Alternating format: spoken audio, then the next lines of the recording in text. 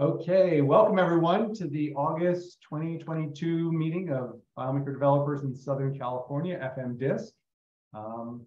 We are very pleased to be joined this morning by Steve Romig and Robert Holsey from Claris, and we're going to dive into the presentation. They're going to be showing us sort of what's new, and then we'll be opening up to questions in a sort of ask me anything style question and answer. So Robert, the floor is yours. Welcome.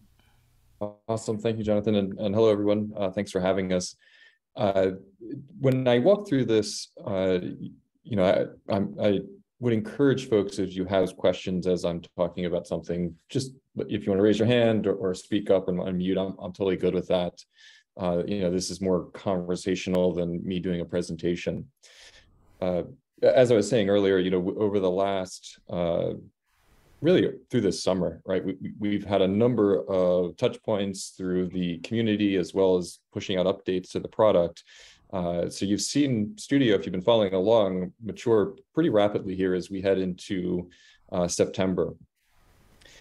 We have been talking about, when we first launched Studio, we talked about it as, sort of our first skateboard, and talked and demonstrated examples of leveraging the new form capabilities to do data collection.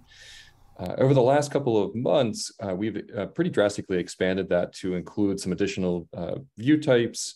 And now what you're seeing on screen here, the concept of hubs to gather those views up and then share those with users. The other thing that's been going on is more tightly integrating with the Claris Pro product line. So in this most recent release that we did on August 9th, I believe, we not only introduced some enhancements in the form of hubs and a couple of other view types on the Studio side, we also introduced bidirectional or CRUD actions from the Claris Pro side of things. So what I thought I would do is give you a real quick tour of where Studio is today. I'm always pleasantly surprised. As I was getting ready for this meeting, I logged in and kind of poked around a little bit. I am on our QA environment. So be aware that I might run into an issue here or there. But the thing that is cool is every day I'm seeing enhancements to the visuals and new features getting checked in. So I might get a little bit of a surprise as I'm going through this along with all of you. What you're seeing on screen here, again, is after I've logged into Studio, I'm looking at the hubs. I haven't created any hubs yet, but I have created some views. So we're going to actually start on the view section. And you'll see here that I've got quite a few. This is the demo environment that I had used for auto enter, and so what I had put together are a series of views that help support an app that we actually have in Claris Pro for tracking events, right? So I've got my core, typical Claris Pro app layout here. To go in under the hood, we'll see that we've got some tables, but most of the tables are actually coming from Claris Studio. So in fact, if we look at the layout, we've got our registration tab here. This is all data that if I go over into the web browser, I can see in this spreadsheet view in Studio. One of the things that, again, we just introduced in the August 9th release is that bidirectional updating.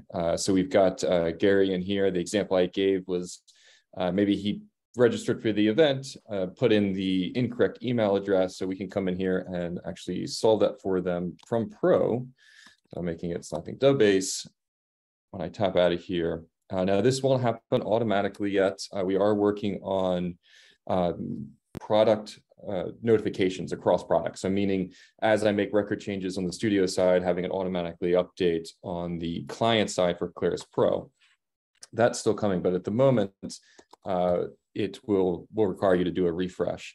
But you can see here when I search for that user, we have actually updated that record here. Now, the spreadsheet view is one of a few that we're providing here. If I come back to my, sort of traditional Claris Pro app, not only am I collecting registration information, but I've also got some to-do items that I need to do. I've got some purchase requests. And then ultimately, this all rolls up to some results after the event is over, and we've gotten some donations and feedback on how the folks enjoyed the event. And while these are super useful doing this in Claris Pro, doing certain actions are oftentimes better facilitated through a web browser, through views like a Kanban view. So here's an example of those 3 actions that I have here. I can show that same data showing in Studio, drag these elements around, and then have that update for my users that are coming in through Claris Pro. The ideas, the idea of Studio, and I hope this has come across in the many sort of touch points, whether that's through the community or through YouTube videos that we post or videos that Roadmake creates, is really to extend the platform, right? So as you can see in this example, it's not either or, it's leveraging the strengths of each product.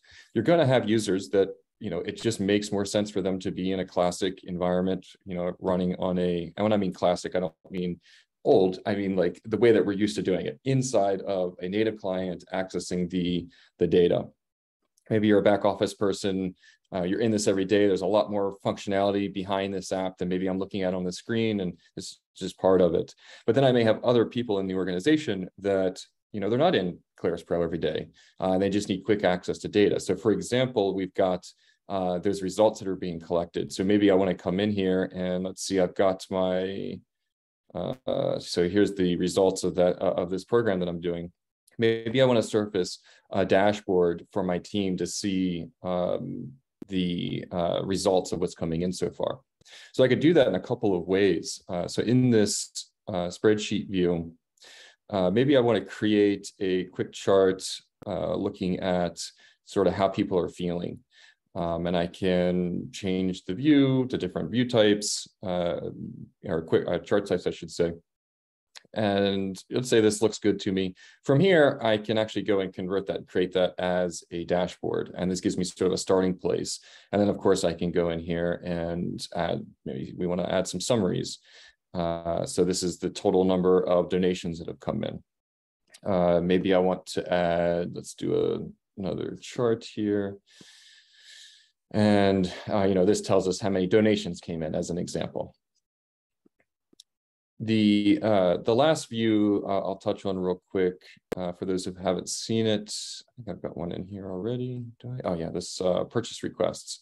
So let's go ahead and look at a list detail here, where just like a form, if you played with Studio or you've seen Studio before, or you just saw on the dashboard, I can move these things around and position the sort of detail view, whichever way works best for me. But out of the box, I get this search area, the ability to sort and filter, and I get the sort of list of records here on the left. I can customize this to a degree, go in and show whether or not titles are there and pick what fields I want the data to come from. But then if I go and publish this, let's go over and show a link here so you can actually see this in action. As I navigate through these records, you can see that automatically changes the records for me, and I can go in here and process these. The other nice thing about this is, much like if you saw with the forms, we made them responsive. So depending on the window size or device size, they reflow. We've done the same thing here. So as I shrink this down, where it no longer makes sense to be in a list detail, it becomes a list. And when you click on one, it drills down into the detail. And then obviously we've got some navigation to go back. One thing to call out in all of this, you are seeing some early stuff. We're continuing to iterate. So as you're seeing things that, maybe don't make sense to you or you'd like to see differently, that's definitely feedback we'd want to hear, along with the reasons why, what use cases you have for it. But for this particular example, again, you can drill into the record and you get that navigation automatically. So those are a quick tour of the views that we're currently shipping. These, again, are all in the build available today. UI might look slightly different. Again, I'm seeing the latest cutting edge from engineering, but those are the different view types. Paul's here for a second. Any questions? Yeah, I have a quick question. If you could just go into a little more detail on the sort of the options in this view management window. I see the the 3 little dots, and there was a pop-up menu, and then there's sure. just to walk us through what the functionality is here. Absolutely. For some of these, you'll see that we have started sharing these so that this is clear that this is something shared publicly. The icon here is just telling you more information about when it was created, what type of view that it is. And then you can go through and obviously edit the name. This is also something you can do inline here. You can modify whether it's, you have your sort of publicly shared link, but at any point, maybe I'm done with this. I don't want this accessible to folks any longer. I can go turn that on or off. And then depending on the view, you can actually create additional views from it. And this is something we're still working through. You can see here for this list detail, I can create a spreadsheet from it. For a spreadsheet, I can go and create a form or a list detail or a Kanban for it. Again, this is something that we're sort of experimenting with, trying to understand or trying to convey the relationship of a view and its underlying data. Unlike FileMaker, where you are sort of forced into that context of a layout has a specific table tied to it, making things like when you want to do, or would like to do, I should say, nested views, where you've got a view that has data being pulled from a bunch of different sources. Like that's difficult to do today in Claris Pro. Our target for these views is that we don't have that same sort of binding. At the moment we do. These individual views, when you create a new view, will create a corresponding entity or a table behind it. But the reason you're seeing us do things like this and not expose the table structure is that we're trying to get to a point where these are much more free. And for a particular view, I can mix and match data to solve whatever challenge I'm looking to solve. At the moment, in these builds, there's no way to organize these yet. There's no way to filter these views or search for them. Those are things that we're absolutely going to be working on. We're starting off small, again, iteratively. One way, though, that you can group these views into something meaningful is the hubs, which we'll talk about next. But before I move on, did that get at the question around sort of what you're seeing on the screen? And is there any other questions around views? Yeah, that was very helpful. See if anybody else has questions on this topic. If you do, feel free to unmute yourself. I think we have a small enough group that we can manage it that way without having to go through putting up hands. So, hey Robert, maybe I'm just too deeply steeped in FileMaker, but when you said we have a difficulty in the Pro version of seeing stuff from multiple sources, my brain went, well, I can, what can't I do? But maybe I didn't have blinders from doing it for too many years. Can you tell me what I can't do? Yeah, I should have said it slightly differently. So there's sort of two parts. There's the scenario where you have, let's say, the desire to do what a lot of people refer to as the nested layout, right? Where you'd want to have on a single, that's called a view, page, what have you, you've got different sections of that layout that is being pulled from completely different context. Now, there are ways to do that, tricks that people have come up with, but it is oftentimes a pretty big hurdle to understand how to set up a layout that's pulling data from not only data, but like actual views. Like if I wanted to have something in Pro today where, like, say, the header section of my layout was consistent across a whole bunch of different pages. Yeah, there's things you could do like web viewers that are embedded or tricky things with button bars. But it really is still, you're sort of taking data and realigning it with the context that layout is based off of. The other thing is when you want to create, the more traditional putting data on a single thing is through portals, and you've got to relate that data. With the way that we're building this, you won't have to go first and create the relationship in order to then create a view that has all that different data on it. So it's a little hard to explain it in the abstract, but I think as you see us continue to iterate on these views, it'll make more sense. What we're trying to get to is a point where I know as a longtime developer on the FileMaker side, there's absolutely been cases where I felt constrained, I guess is the best word, in the fact that my layout had to be tied to a specific table. In the new world, we're hoping to get to a place where I've got a view and I could be showing data easily from a bunch of different places, and it's filtered and it's related to what I'm looking at, but I don't have to go through and understand a database relational model and create additional table occurrences just for the point of displaying the data. Did that help answer the question, or was that more confusing? No, that absolutely. Which is fair. Okay. Sort of what we at one point referred to as what was it, sub layouts or something like that. You can just Yeah, sort of, that's another word I've heard for it. Yeah. Yep. Thank you. And again, where we are today is because we're starting from what we know, and what sort of the simplest path forward is, which is a view, as we're calling them here, is tied to the entity underneath. But that's not the end all be all. That's not where we want to stay long term. Cool. Any other questions on views?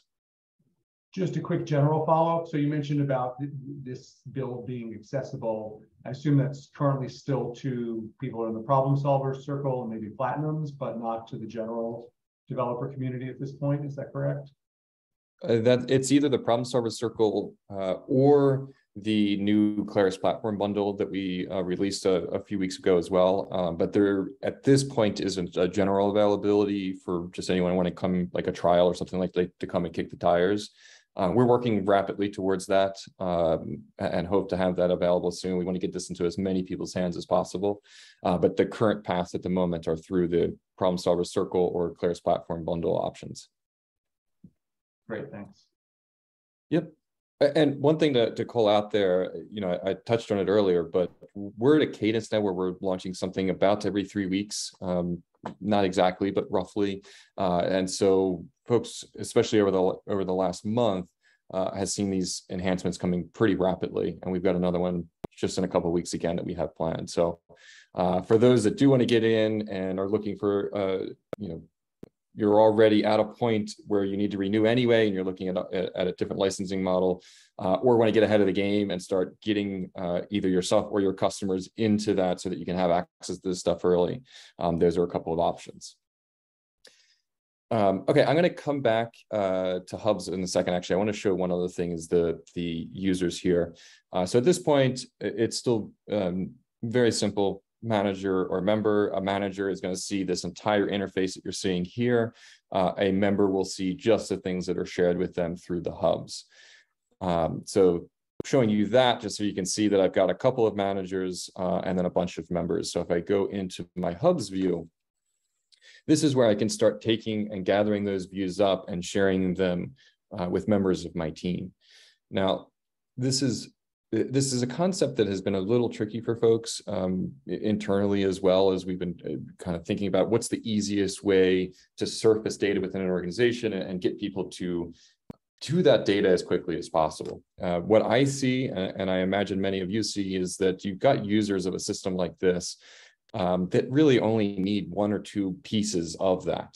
And so one of two things need to then happen. Either you as the developer have gone in and special cased, okay, well, when Steve Rodmig logs in, ignore all of my normal opening script stuff, take him directly to this layout. Or you're putting the burden on Steve to go in and say, okay, I launch this app, I click on this menu item, then this menu item, like that button, and then this button, and then I've got the view that I need. And so with Studio, we're trying to make it really easy for you to take a view and bundle it up for a particular user so that they can focus on what's relevant to their job. This is similar to an app concept. The difference really being that with an app, your schema, your layouts are all tied to that app. And if you want to reuse those layouts or that schema, you all know the fun that is to go through to link those two apps together. So with hubs, we're really trying to make it much more freeing. I can take in a single view and put it in multiple hubs alongside other views that are particular to that user's function. So to give you an example here, right, tying it back to, where's my app here? Maybe I've got a team member that's, doing the tracking the events and handling the purchase requests. So I could create a new hub here and call it events. And I could go and add those views specifically. Here's another surprise and delight moment. I had not seen the version that has the thumbnails actually working, so that's cool. Okay, so in here, maybe we want to do the purchase requests. And what was the other thing I said? Where's the Kanban view? Oh, this one here, the event to-dos. So I can select those two, add them together, and now I have that view. And I can go in and add some members. I'll add my user account that I got, and we'll open up here in a moment. And when I log in, you'll see that instead of seeing all of this view, I will see just these options. And then maybe I create another view for the results. And this is the dashboard, and maybe they want to the spreadsheet view itself. And I can go in here and add some other users here. Options wise, you can go in here and edit the hubs. You can delete the hubs. From each of these as a team manager, I can open it. I can edit the view. I can preview the view. Oh, and that last one is a delete. Let me open up Chrome, and we'll go to this as the end user so you can see what that looks like. Okay, so as I log in as the end user, I'm not seeing all of the additional app Chrome that would let me go in and manage users or anything like that. I just get my hubs, and clicking into each of these, I can see my views that were shared with me. So this makes it super easy for me to surface to users that, again, aren't living in Claris Pro every day, that you don't want to have them go through the WebDirect experience. You just need to surface this data that's coming through your Claris Pro app or being submitted directly through Studio, and easily share it with those users. I'll pause here again, and then I've got one more thing I just want to talk through, but it isn't so much of a demo. Any questions or thoughts on this?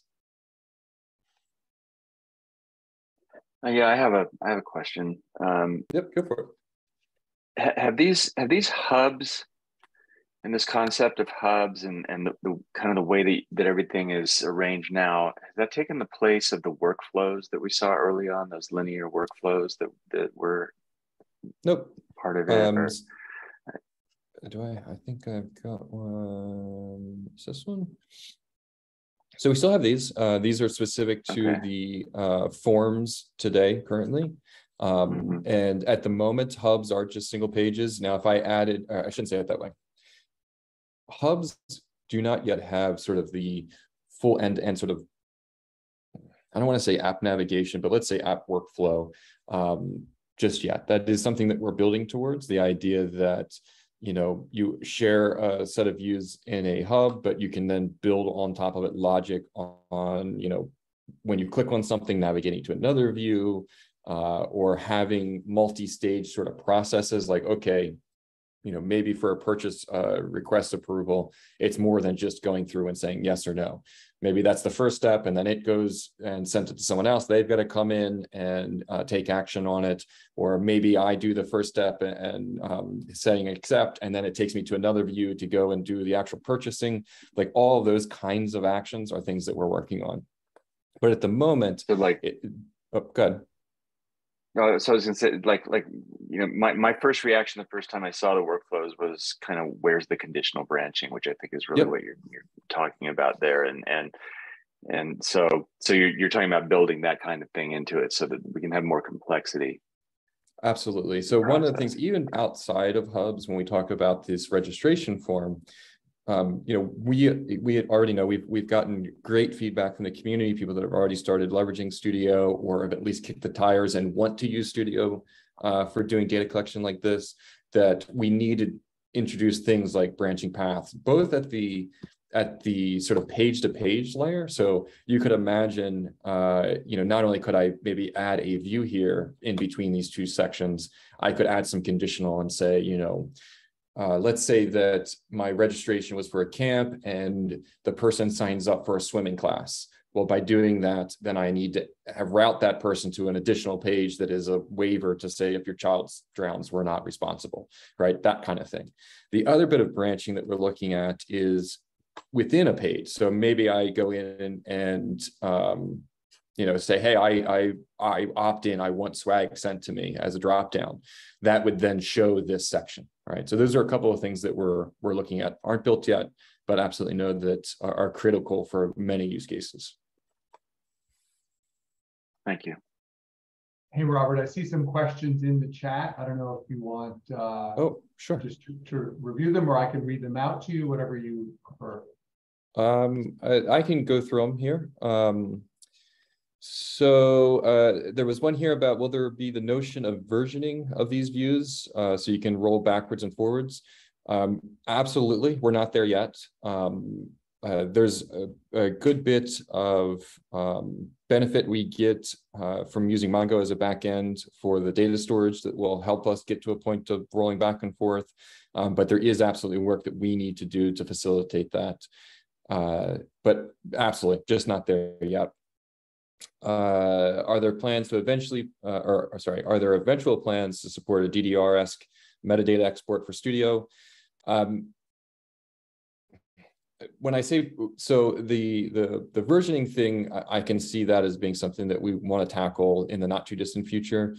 To do a DDR-esque metadata, we're absolutely not against it. It would be all in the use cases and understanding what you're trying to accomplish and why, because we may be solving what you're trying to do in a slightly different way. And so I don't want to say, yeah, DDR is something that we're thinking about. It's more about understanding why we're looking for that and making sure that we're solving that in the best possible way. Let's see. I saw there was a couple more, but I'll come back to those. You sound like me talking to my clients. This is going to be great, but it's not built yet. Yeah, I mean, so the one of the biggest takeaways I hope that we're conveying in all these touch bases and in the presentations that we're doing when we look at Studio, understand two things, right? It's not aiming to go out and replace FileMaker as FileMaker exists today, right? This is really an extension of the platform, more tools for your toolbox it's going to be just better at solving certain things than FileMaker is today. And I think data collection is a perfect example of that. You know, surfacing dashboards is another great example of that. The other thing is that Studio carries the same spirit of FileMaker, of Claris, right? So a lot of the things that you all are asking about are things that we know that we need because we have 35 years of experience of those needs. Now, are we going to do everything exactly like FileMaker? No, we're going to look at this differently. And that's why I say things like the DDR, you know, I would be surprised if we implemented it exactly like we did in FileMaker. I think that there's going to be opportunities for us to better solve the challenges of why we're asking for the DDR. And that's why you'll hear me say, and folks from my PO team, we're always going to be asking why. So when you ask a question like that, the more that you can give us, and we don't have to do it right here, right now, you guys have my email address, and we're setting up listening channels so that we can get this feedback on a more structured basis. But understanding that use case is super key here. So then the next one here was about full branding, top banner, text, footer, etc. Yeah, so again, this is something that where we're starting at is making sure that we create something that looks great out of the box. You've probably heard me talk about this or say something along these lines in the past about one of the things that I love about FileMaker, one of the things that I know the community loves about FileMaker, which is that it allows you to build anything. I think the double-edged sword there, though, is that you're forced to build everything, right? So, you know, when we look at that list detail, I can create that in seconds here with all that base functionality that just to get to that base in the FileMaker world would take me a good bit of time. To give you a practical example, again, I'm sure many of you have heard this, but it's real. We use our products internally. I run the internal employee AMAs that we do. And part of that was creating a way for employees that, you know, maybe don't feel as comfortable getting up and asking questions to submit questions that I could ask on their behalf. And so I had to create a pretty simple form, 3 fields, you know, a optional name, who they're asking the question of, and then a required question section. I needed it to be accessible for people that may not have Claris Pro installed because they're in our finance departments or, you know, some department that doesn't need to be in FileMaker all the time. And I wanted it to look great, and I wanted it to be able to work across different device sizes. Now, on the surface, that seems pretty straightforward. I'm a longtime developer. I know how to do that. But even having the understanding of what I needed to do took me about 48 minutes, almost 50 minutes to build from start to scratch. So then, you know, we deployed that. It worked well for us for a bit, but as soon as we had a version of Studio that we could leverage to solve that problem, I rebuilt same requirements, and it took me 4 minutes. And the end result was actually much more better. It was much better feeling. I mean, it had true responsiveness as it was being just, displayed on different devices. The interactions were just snappier and felt more modern. So for a fraction of the time, I was able to get something built and deployed to our team that just felt better. And you're going to see a lot of those kinds of things here. Tying it back to the initial question of the branding, right? What we want to make sure that we do first is create these things that look great, that work the way that you expect, and do, let's say, 90% of what you want, so that you're then focusing your energy on just that last 10%. And so what you'll see here is us starting to build on top of this, the ability to go in and customize the look and feel, maybe not to the exact degree that we did on FileMaker, the pixel precision, because then there's trade-offs on our ability to go and create something, from right out of the box that works well. But absolutely things like styling, starting to layer in the ability to automate through scripting or the equivalent of scripting here. So all those things are coming, and absolutely something that we know is key to this platform maintaining that spirit. Let's see, what else? Could hubs be rebranded for the users? Same kind of answer there. At the moment, it just is called hubs, but we know that we want to be able to put your own company branding on this, so that when they come to that page, that sort of home section feels like it belongs with either your company or your customer's company's branding. Can Claris Studio views format numbers, right align, and with the appropriate decimals? Yeah, so we do have some options there. It's not to the degree that FileMaker has today. Again, I'll sound like a broken record here, and I apologize, but use cases, that really helps us understand that we're making the right choices on how we solve those problems, and of course, prioritization. Let's see, there was a couple of additional questions that have come in.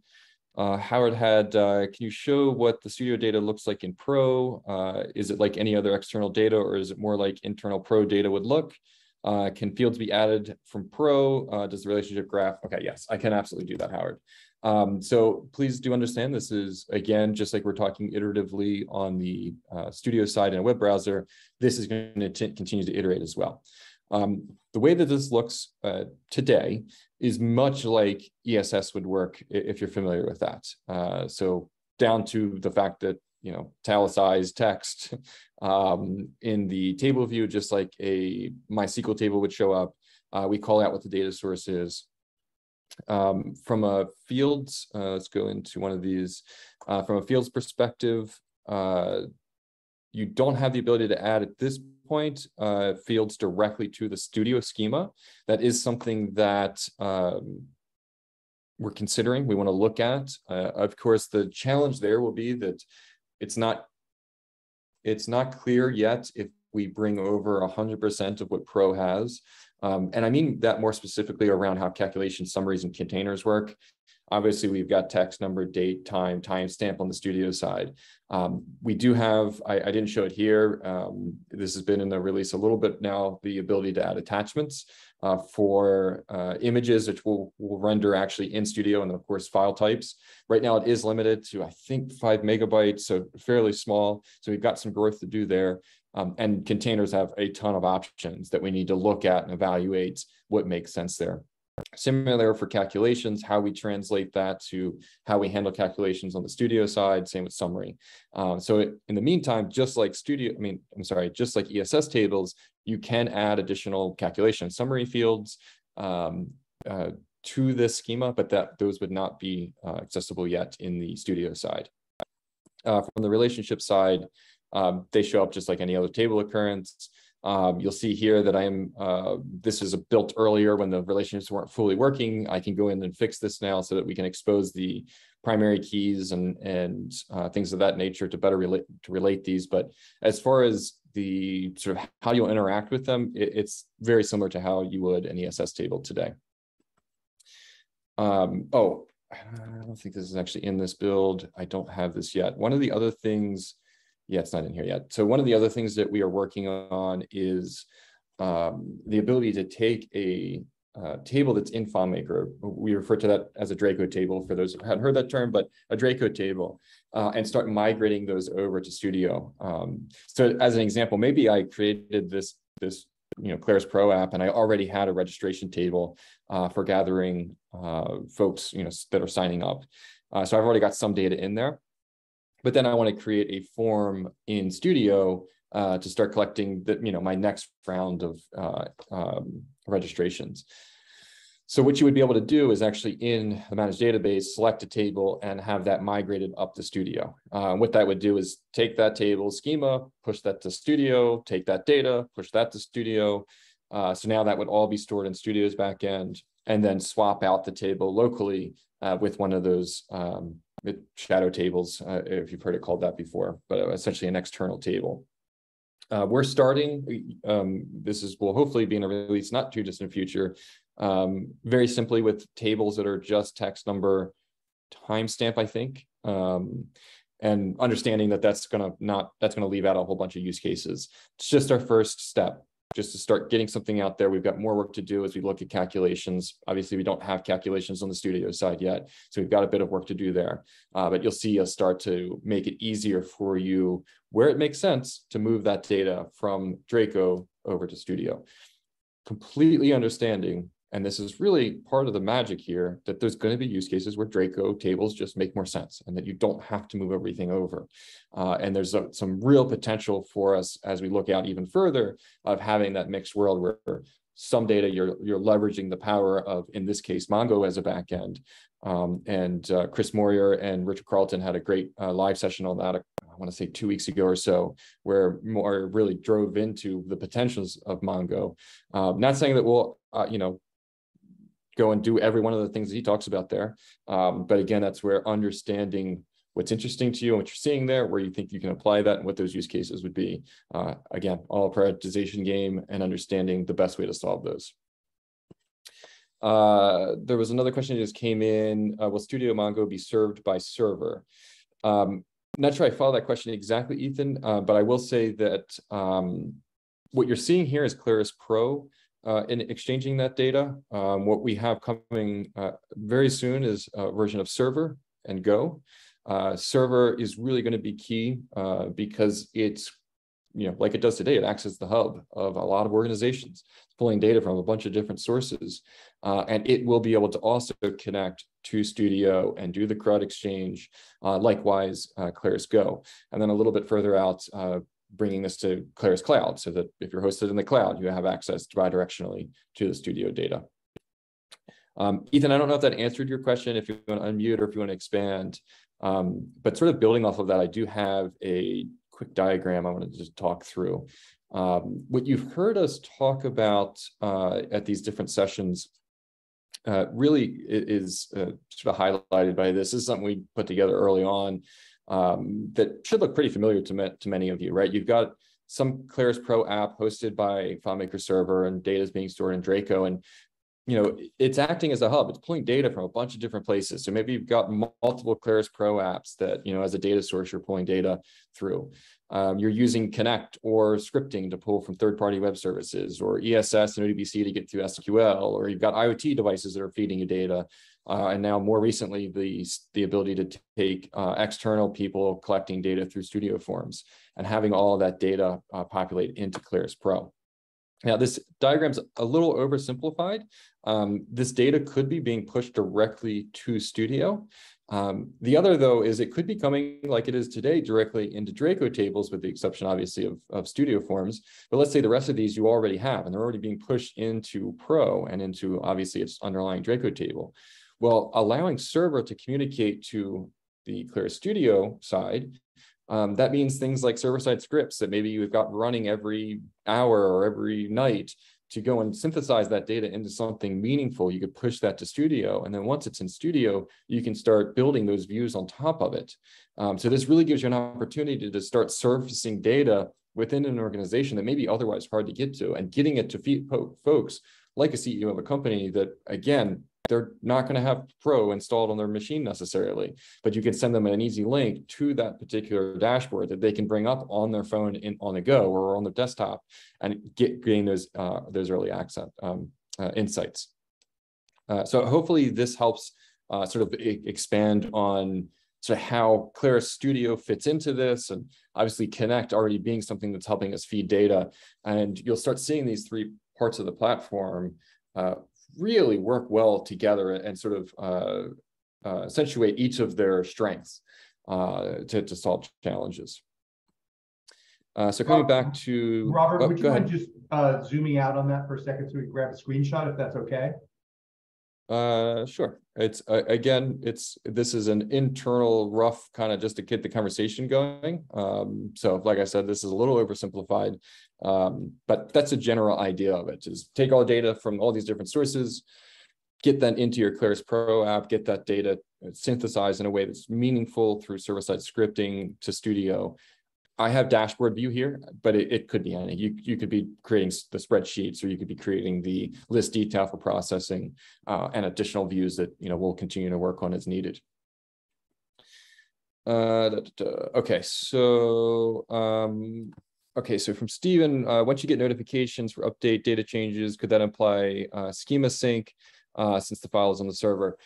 Yeah, potentially. I mean, there's a good bit of engineering effort we need to do to get the three systems, I am including Connect in this, all in sync. So as we're updating records on one side, Connect can automatically trigger the flows, or you're making changes in Claris Pro and then your dashboards are updating in Studio.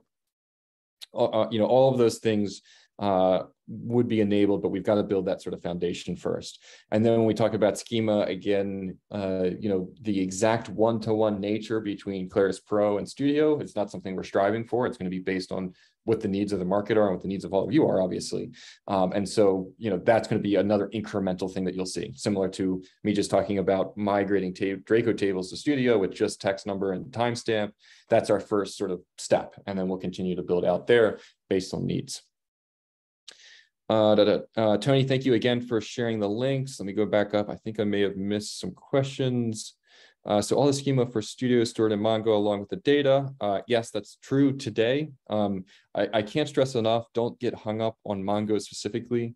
I know that we've talked about Mongo and we've talked about different technologies we're using on the Studio side. One that does not require that you learn any of those things.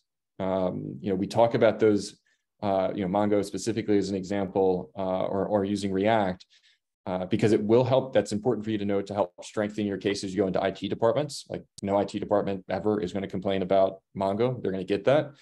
So there's real strengths in understanding the underlying technology that's there. But by no means is that something that you need to learn, just like you didn't have to learn Objective-C or C++ or the myriad other languages we've written Pro in. That's not to say that we won't expose power there, just like we did in Pro, where you see us introducing the ability, if you need to, use JavaScript, or of course the plugin community has done wonders with, really getting into Pro code. And I absolutely anticipate that we'll do similar things in Studio.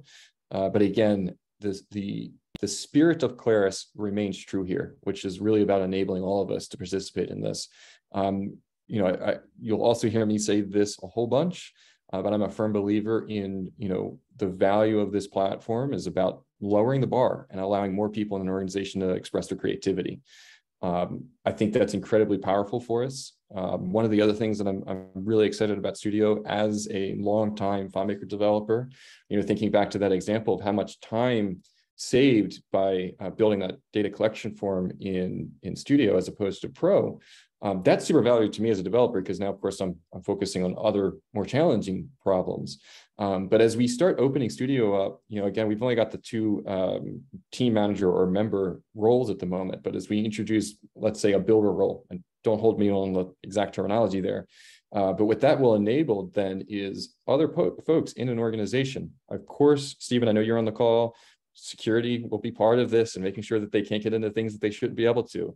But when we can enable other users in an organization to start building their own views, start collecting their own data, maybe building on top of user data you've already created, you start unlocking a lot of potential within an organization to solve challenges. You get way more people in an organization that are proponents of Claris, and you start staving off some of the creeping in of things like Airtable that you may see in an organization, because they're already licensed for FileMaker and already have these tools at their disposal. Okay, so let's see. Working back up the list, I saw a couple of additional questions come in, but there was one here about, is there any performance comparison data between Studio versus Pro's cloud product? So we don't have data just yet. We're going through and, we're standing this thing up and doing a lot of testing. I will say I have seen significant performance improvements on the Studio side just in the last couple of weeks as we optimize. If you're comparing it to cloud specifically, I anticipate much better performance because we're building this thing ground up in cloud technology. So you on a platform that's much more scalable. So you're going to see much better performance. As we've all talked about, FileMaker was born in a world of a LAN. We've done a lot to improve the performance and scalability of it, but it's got those roots. And so again, here's an opportunity for us to leverage the power on the Studio side alongside the power of the Pro side. So I absolutely anticipate there to be situations where you need scale and you need speed. Some of that starts moving into the Studio world while you still have core elements of it running in Pro. Can you take a question about FileMaker Pro? Oh yeah, I absolutely can take questions about Pro if there's anything specifically there. I think I captured the rest of those. Let me come back down. With all the efforts on Studio, what is the state of Pro vis-a-vis improvements to the UX and other development tools? So I hope this is coming across that we're continuing to invest in 19, and you're seeing enhancements. We talked about transactions most recently. I get that that's not UX enhancements. So we're absolutely still investing, in that world, especially as it relates to, when it starts building alongside of Studio. UX stuff specifically, a couple of things there. It's not lost on us the importance of the UX in Pro. But when you've got a layout view the way that we do today, it becomes very hard for us to continue to introduce new paradigms there without breaking existing stuff, impacting performance, and doing it across Pro on Mac, Pro on Windows, through Go on iOS, and then through WebDirect. I've been the product manager for all 4 of those products. And introducing things that's implemented across all at the same time can be very difficult. So that's not to say we won't. I just want you to understand that we weren't ignoring it in the past. There is a lot of focus in Studio, but we again see opportunities for these 2 worlds to leverage each other. This is something that I showed at the AutoEnter Live. I got to stress, very early on, proof of concept. We have not optimized for this. But I had in my previous window the registration data being shown through a portal. But I could swap that out because we have a web viewer and we've got direct links to the views. And so now instead of a portal, I've got this spreadsheet view embedded, and I get all the benefits of that view of being able to scroll horizontally and rearrange columns and all the things that we've wanted for a long time in portals. Now, again, that's not to say that we won't do things UX on the UX side in Pro proper, but we see a huge opportunity to start marrying these 2 worlds, especially because, again, all that data is in sync. You're using one authentication to get into it, so it really becomes a seamless experience. And there's things that we can do to optimize this so that it's really easy to maybe hide this top bar as an example, or obviously you're going to need to be able to pass it found sets, and much like we did with JavaScript being bidirectional. I could absolutely imagine having some way from FileMaker to hit a button that then changes the scope of this found set. So going back to the question, we absolutely have an appetite for things that we may do in Pro. It's all going to come down to use cases and need and prioritization. But don't look at the effort and energy we're putting into Studio as us ignoring what's going on the Claris Pro side. Again, this is an entire platform where the experience is meant to be cohesive. And to your user, at the end of the day, they're not going to care whether it's Pro or Studio. It's just about getting their job done. So we just want to make sure that that is frictionless and as a smooth experience as possible. Lynn, I see the comment about, I'm not sure I want my customers to display their creativity. Absolutely. Again, that's why I say I made that comment to Stephen Blackwell about the security, but it's to everyone in general, right? There's going to be checks so that you can control, right? I mean, this can't be the Wild West that in theory could do more harm than good. That said, there's going to be people that in an organization, they're just closer to the work. They're going to have insights where if you can give them some play space, we refer to it as like a user sandbox, where maybe they don't interact or don't impact a bunch of the other stuff that you're doing. There's some value in there, especially as they are now becoming Claris proponents and maybe collecting data that then you can leverage. So I totally hear you though, Lynn. All right, and Stephen, but is there still, but there are still legacy dialogues, custom functions that could be updated that are dev-centric. Totally hear you. And that is fair. And I'd be completely transparent with you. That's not something that we're focusing on right now from a priority standpoint. But again, it all comes down to use cases and prioritization. So as we're going through the idea section in the community in this example, or we're talking to customers either one-on-one or in a forum like this, it's always about digging in and understanding the why behind something like the custom functions being asked for. This is a little bit more straightforward for me, particularly because I've lived in that dialogue. But things like that, understanding it, because again, like the DDR request for Studio earlier, understanding the problem will help us come forward with the best solution. And so there may be things, and I'm making something up here completely, but maybe custom functions live in the Studio side and you can leverage them in Pro. And so that dialogue, updating that dialogue doesn't make sense, but giving you the power behind what you're trying to accomplish just lives in a different world, because it's easier for us to deploy and it's easier for you to consume. Again, I'm making something up in that particular example, but just so you understand the thought process there.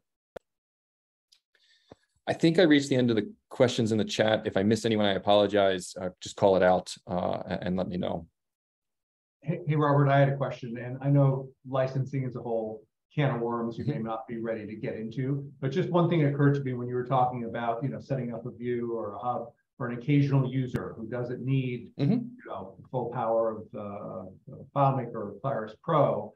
Just conceptually, is that user that's going to become an additional user who's going to need a license just to see that one view or that one hub? Is that correct? That potentially. So they're it's still early. A user record, an ID, right? So potentially. So in the beginning, that is true for things like a dashboard, right? You'll need a Claris ID to log in and see those views. But we already have forms which you can publish as a public link, and anyone can come and submit data and not need to log in first. And one of the things that you'll hear us talk about, we and many of the sort of the market at large refer to it as a customer portal, where you have someone that may not have a Claris Studio ID or Claris ID rather. But they do need to access data that you're sharing up. So right now, the answer is yes, but I don't think that's always going to be the case. And sorry, again, use cases are going to be key here. What are you trying to share? What kind of data you're trying to share? Is it something where maybe they don't need a Claris ID, but they do need, you need some way to identify who they are to route them to their correct records? Like, those are all the things that we're thinking about currently. The important thing here to understand is what we're focused on is removing friction across the board. And so the more that we can understand that friction, the better. So when you're talking about those kinds of things where, hey, I just have someone in an organization that just needs quick access to the dashboard, I don't want them to have a Claris Studio ID, helping us understand why Studio ID is or I should say Claris ID is a friction point, are things that will help us as we identify or build out the solutions to those problems. Okay, Bob, I see we need a way to allow a selection from a drop-down that results in a hidden ID instead of a value list to users. It's always been messy with an ugly choice between stacked fields or, okay. So Bob, are you referring to we need this in the Claris Pro world, or are you saying we need this as a general sense here? Okay, could you speak to that more? Yeah, that's kind of a follow-on to my other question about development of Pro and the UX. This is something that I think is just long overdue, frankly, Robert. It's the problem that I'm talking about, right? We want somebody to choose from a drop-down menu and get an ID, but not know that they got an ID, and instead they get the result that they see. And when they click back in the field, they shouldn't see the ID instead of what they, the actual data that they think they're viewing. And it's just the way it works right now, and has worked for years and years, is just dumb. In today's world. I mean, we need something better, and so I'm just getting on a soapbox a little bit here. Forgive me, but you're here and I'm here, and so here I am. Yeah, absolutely. No, I appreciate it. And I am very familiar with this one.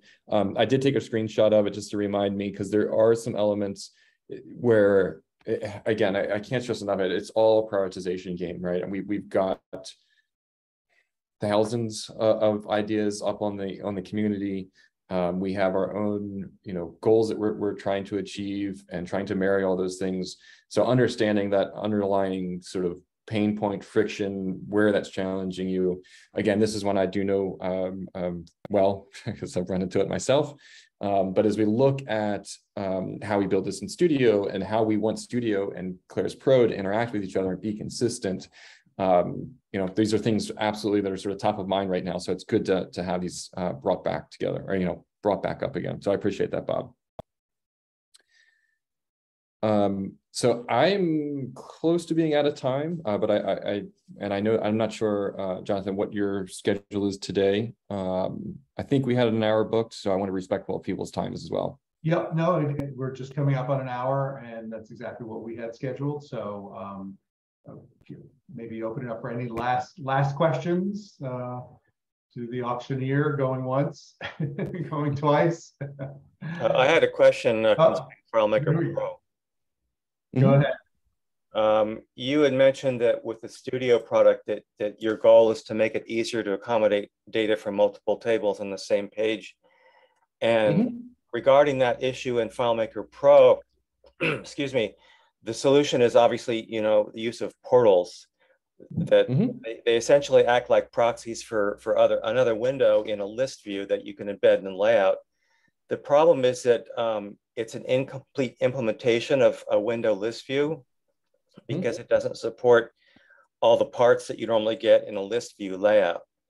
And so I'd like to see, and I've been hoping to see this for literally more than a decade, a full implementation of list view and portals, where you can add other parts like sub summaries and grand summaries and things like that. And that would be a great addition to the functionality and usefulness of the portals. Totally hear you. And as someone that's been in product for about a decade, I've wanted that as well. It's incredibly challenging with the way that FileMaker is built today. Wesley Powell, who many of you know, is sort of my counterpart in the engineering side, and I have looked at this problem a whole bunch of different ways. I showed an example of Studio potentially solving that. It's not perfect, and we've got work to optimize and make that a real solution. But we understand the core challenge, which is the end user's experience that you're trying to generate. So I doubt it, to be completely transparent, that we would go in and make portals, the object that today, do those things. But we will solve the problem that you have underlying. What's the fundamental technical issue in FileMaker Pro to do implementation that supports parts in a portal? I'm not the right person to answer that articulately. I mean, we need the Clays and the Wesses of the world to give you the outline there. But it has been something that we've looked at quite a number of times. Okay, thank you. Hey, Robert. I will say, sorry, the one last thing on there. To be clear, anything is possible through engineering. So I don't want to say that it's impossible. It's just the amount of resources and effort it would take comparative to other things that we could do to make other significant enhancements is where we have the trade-off challenge that we have. So again, we want to make sure that we're solving the problem, and it may not be the enhancing portals specifically. So that was the last thing I'll say there. Sorry, someone was about to speak. Yeah, I was just going to have a little tack on UI question. And while I was waiting, it became 2. It's about card windows, really specific. Is there any chance that we're ever going to see card windows supporting transparency in backgrounds? And what I mean is this: if you pop up a card window and you want to put rounded corners on it, get it. You have square corners. Right. Are we ever going to see that, or is that like one of those engineering mountains that looks like a molehill, but boy, it's a mountain? And so, just to tack onto that, for the multi-view that you were talking about, might we ever get multiple card windows?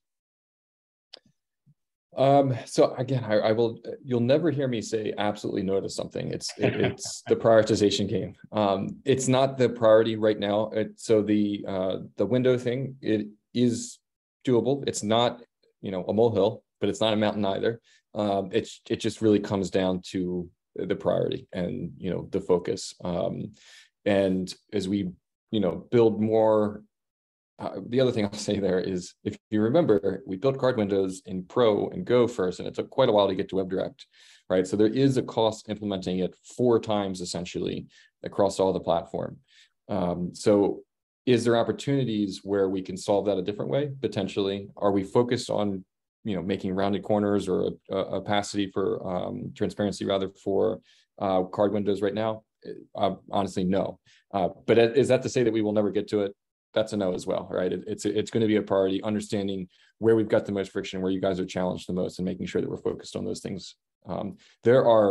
If you all think that you have a list of things that you'd love to see in FileMaker, I can guarantee you my list is probably just as long. And if I had a magic wand, there's lots of things that I would do. But it's really going to be about us focusing on making sure that we're building the best platform for today, for us all to make sure that we continue having these jobs that we all love for the next 35 years. So again, I hope that it's not coming off as me being dismissive about any of these things in the Claris Pro side of things. It's not. We're looking at where we could make enhancements there intelligently. But again, broken record, it's all going to be a prioritization game. And we believe that there's things here that we're focused on right now that are going to have much bigger impacts to all of you in your success. And we will, as that continues to grow, continue to look at those things. Sure, and that makes a lot of sense. I think I'll speak for myself, maybe it reflects other people's. There is a sense that comes up periodically watching demos like this of, wow, that is really cool new technology. And also, does that mean that they're going to leave the other stuff alone and starve it of engineering resources? And, it's always a concern. You never know what a company's going to do. And so I think that's the source of some of these questions. Absolutely. And we get it. There's, the idea of us like starving FileMaker, right? Like this is the platform as a whole is what brings all of this power. It's the ability to say yes to any challenge sitting in front of us. And the thing that we're focused on right now is making sure that we give you the best tools to be able to say yes. And sometimes that yes is going to mean enhancements through Claris Pro. It just is. It's all going to be about looking at the challenges we have in front of us. What are the biggest ones that cause the most friction and knocking those things down.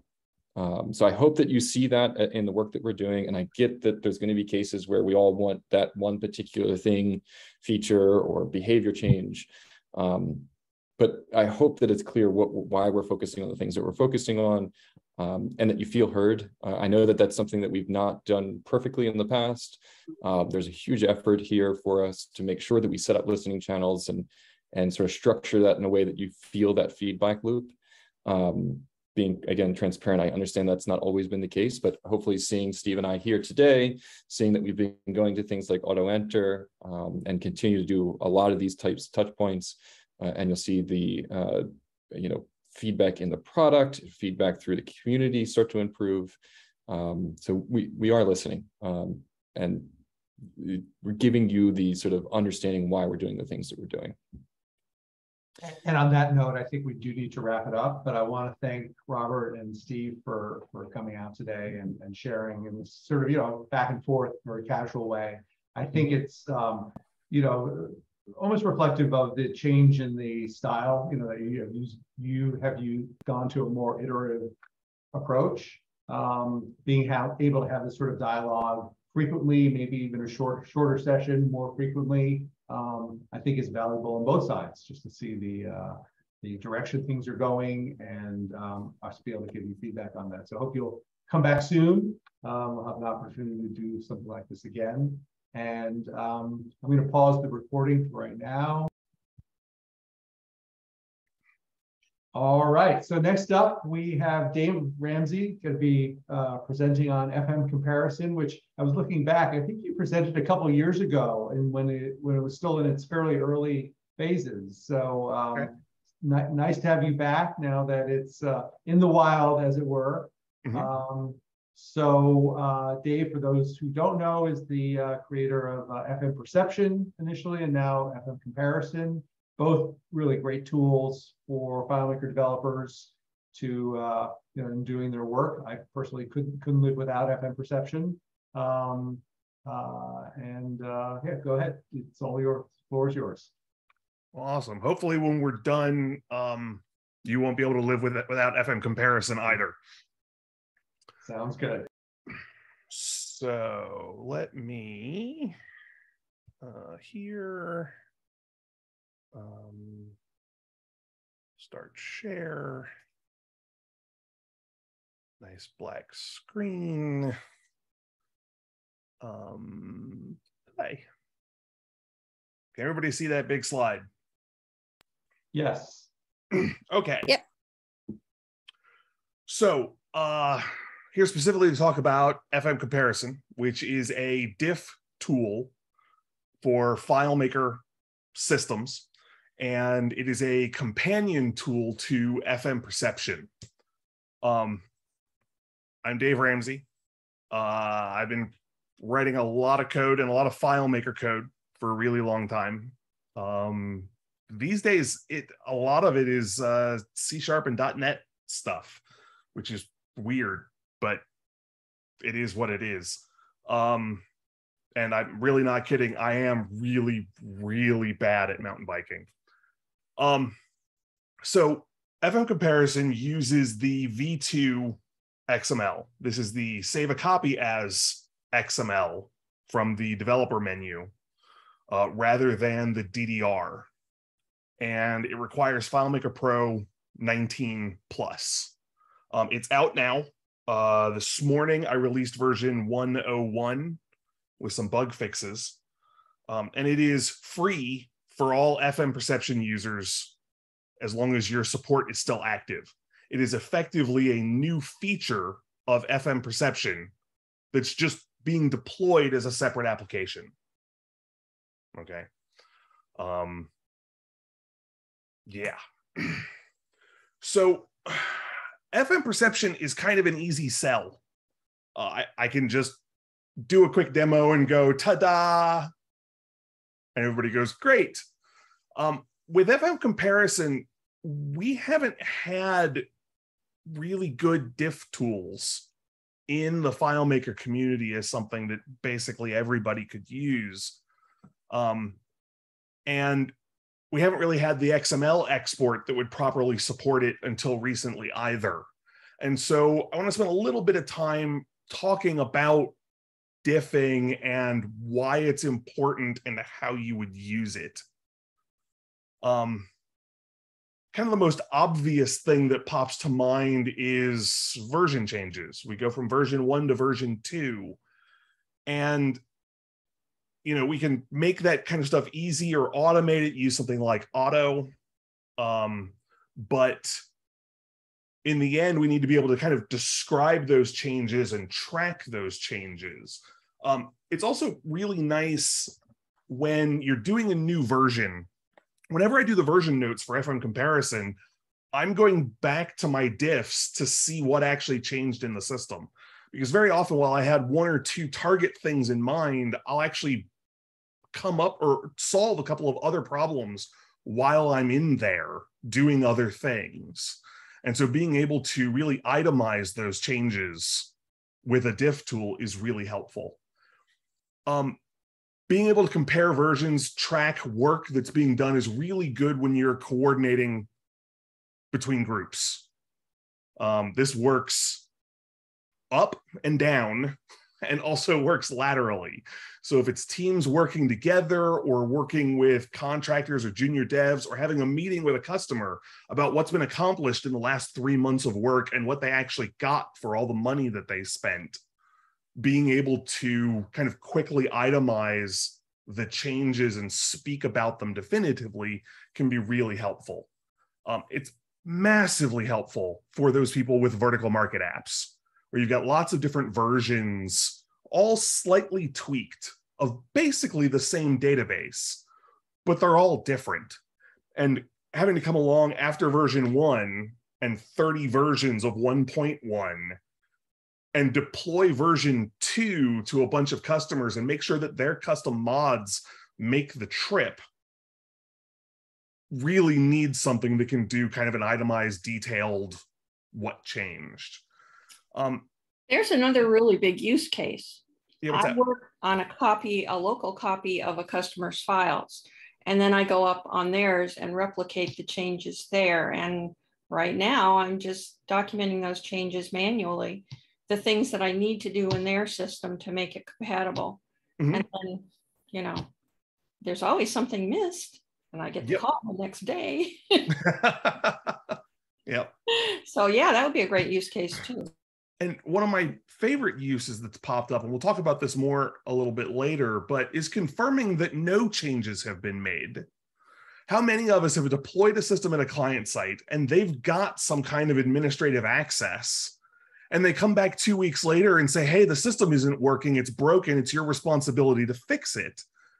And you go in there and you're pretty sure that it's changed, but being able to document, no, it changed on this date at this time by this login made the changes, or confirming, nope, they absolutely didn't change anything. This is still my problem, that this is a bug that wasn't introduced after the fact. And so that's interesting. It's using a diff tool to find that nothing changed, which is kind of fun. So why do you need a special app? I mean, diff tools have existed for years. Claris demoed the new XML doing a diff using BBEdit, which is fast and clean, and I love BBEdit. It's a fantastic piece of software. And like Git and Subversion, all these version control systems, they have their own built-in diff tools. Why can't we just use that? And the problem is kind of in the nature of the way this XML is structured and what it represents, that doesn't fit well with classic diff functionality or just a plain text diff of the XML.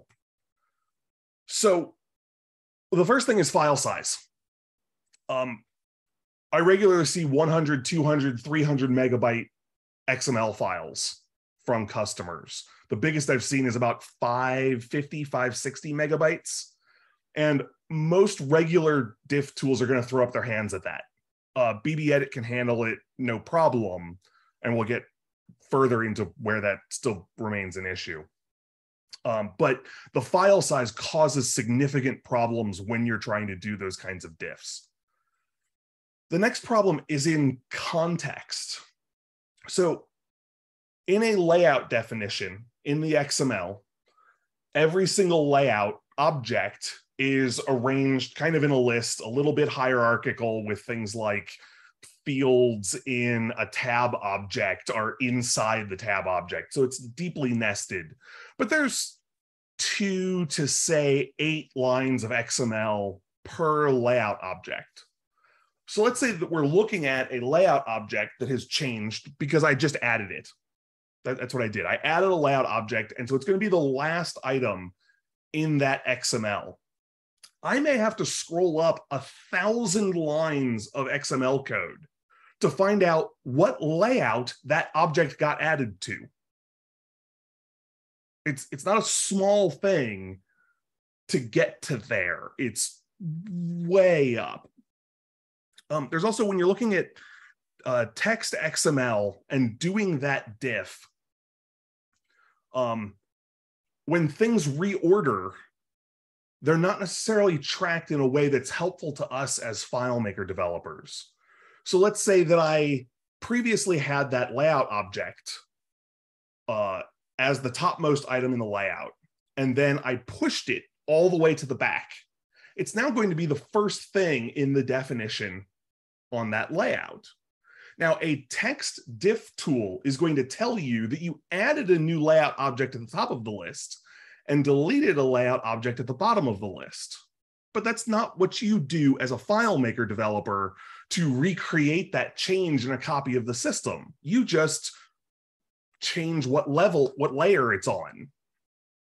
And so having something that has an understanding of what the kinds of changes are that FileMaker developers make to systems and how to represent those to you as a user is immensely helpful. And then there's looking at things like indent. So I talked about how a field is contained inside the XML for a tab object. Well, when I put a field into the tab object, that field may have been there for years. But when I put it into the tab object, its definition subtly changes in that its indent increases. It's a hierarchical thing, in the same way that these bullet points on this slide indent. Well, that extra space, that extra tab at the beginning will show up in a diff as a change. And so you got to go to it and look at it and go, okay, but this is still fine. It otherwise didn't change. And that assumes that while putting this text object inside the tab, we didn't substantively move where it was in the list, because if it moved very far, it's just going to register as a deletion and an addition. So hey, Dave, something yeah, that it occurred to me as you're saying, this may be obvious, but it may be a way of sort of encapsulating everything you're saying is, obviously as FileMaker developers, we are not typing a DDR or an XML file. Right? Exactly. So other developers who are used to using diff tools, they're typing code into a text editor, and the diff tool is telling them the differences between those code. The XML from FileMaker is being generated reflecting work that we did, but that is not the work that we did. So maybe that's a way of sort of summarizing why our needs are very different from traditional uses of diff tools. Yep, absolutely. So this is, in my humble opinion, why you need a native app to do this kind of analysis rather than some kind of web tool, JavaScript, something like that. Big one is performance. You need to be able to process large to humongous files as quickly as possible. Make your changes and then do it again. And sending hundreds of megabytes of XML to a web service is actually pretty time consuming, especially if you're going to do it cyclically. There's also a security aspect, and this comes in the fact that the XML v2 is designed to eventually be able to completely reproduce your database from that XML, including all of the accounts with passwords and everything, which means if somebody has that XML, they have your system. And so a lot of customers won't send me a copy of a piece of their XML because of security concerns. So keeping all of this stuff happening locally on your machine, I think, is generally pretty important, at least in a lot of cases. So if you are an FMPerception user, there is a diff tool built into FMPerception, and it totally works. It's fine. There are plenty of people using it. However, it's really, really noisy. The diff tool built into FMPerception sees its core unit of change, like the context table is a single changed property. And so every single time a property changes, FMPerception spits out another row of information, and it just floods you. Tens or hundreds of thousands of lines of changes. And then basically the only way to deal with it is to kind of export all that out, pull it into a FileMaker database, and start kind of filtering through it to try and figure out what's actually going on in the system. It works, it's effective, it was fine for its time, but it really wasn't as helpful to developers as I wanted it to be. So that's really where FM comparison comes into the game. It uses the FileMaker object, the FileMaker element, the field, the table, the script, the layout, as the root element of change, and says, hey, this field definition changed. And then if you care about that field, when you're looking at your changes, you can click on it and it will itemize all the changes for that item. Dramatic reduction in noise. It also has some really cool stuff for saying there are certain kinds of changes I don't care about. And I'll show you some examples of that in a second. As a matter of fact, it happens right now. Let me bring up FM comparison.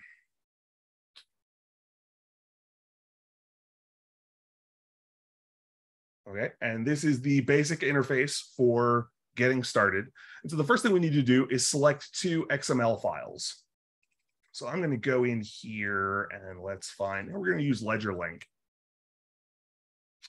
And I can select an older one and then a newer one, and it loads those two XML files. There's some advanced configuration stuff that I'll talk about in a couple minutes. But once I've got the two XML files loaded, I can then say, okay, now run the comparison, and then view the results. And this is what we get for output, is telling us, okay, we added 15 fields, we deleted one, and we edited 30 of them. So I can click here and say, hey, what happened here? Okay, field comment added, nothing else. Now you see a number of things flagged here, and that has to do with data that FileMaker or Claris has put into the XML as helpful stuff that tracks changes. We've always kind of had modification count. It's always been out there, but they gave us more recently the modification username, modification account name, and modification timestamp for those changes, which is awesome. Especially when you can find out who made that change. And so for any new item, we get all the properties spit out. Deleted ones, we can tell what the thing was that got deleted. And for modified ones, we actually get the side-by-side. Let's see if we can find a better one. Here we go. So here's one where it's auto-enter calculation changed to definition. Barbara cleaned up this broken calc. Awesome. Thanks, Barbara. I don't know if Barbara's still on the call. She was earlier. I am. I hate to be the... Hi. Okay, I'm fixing Todd's work. Good. Good, yes. Fixing Todd's work. So this is the basic usage loop for FM comparison. Two versions of a system, you have the XML for it, spit it out, pull it into FM comparison, and it tells you what the differences are between those things. So one of the things that I did, though, is a particularly confusing element of changes to a system has to do with organization. Okay, think about reordering scripts. Reordering scripts in the list, as a general rule of thumb, though not universally, doesn't change the functionality of the system. However, some people care about it very much, and some people care about it not at all. And so for organization type things, we separated out organization changes from actual functional changes to the system. So I can see the scripts here and see that we added 20 of them, deleted 3, and edited 62 of them. But if I go look at script organization, I actually get a side-by-side of what the script order was in the old system versus the new system, and some color codes that help me figure out what's moved where. So in this case, this blue is not saying that the script was edited, it's saying that the script was moved. I can actually click on this one and it will show me where it moved to. So if I care about the changes, that's cool. If I need to recreate the changes, it's also really helpful. But if for my current workflow, I don't care about the fact that I reordered some scripts, then I can just completely ignore this item and never have to see any of the details about it. and just focus on the scripts as they changed and looking at, okay, we removed this commented outline of code and added in this replace field contents step.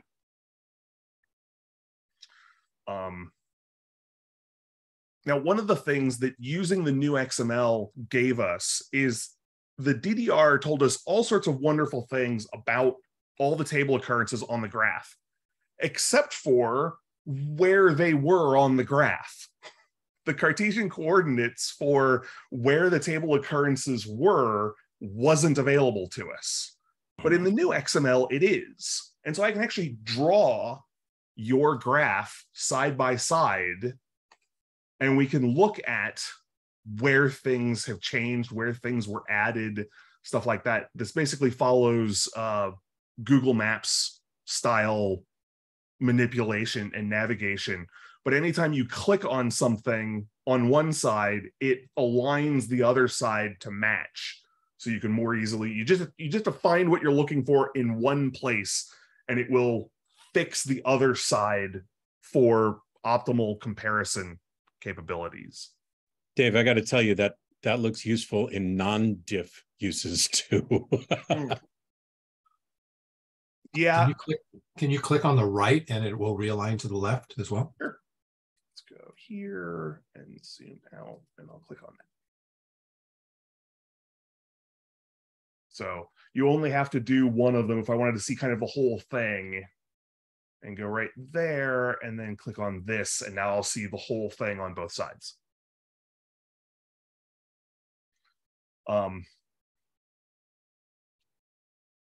Yep, bidirectional. There's also some zoom buttons, home to bring it back to 100% in the top left corner, that kind of thing. But this is fun. And yes, when you're talking about in a non-diff capacity, I can't wait until I can use some of this stuff in FMPerception. I'm just talking about in a large solution where it says, you know, it's in this table, and I'm like, where did I put that? Yep. So yeah, but this then isolates the changes to relationships. You know, we added 2 relationships.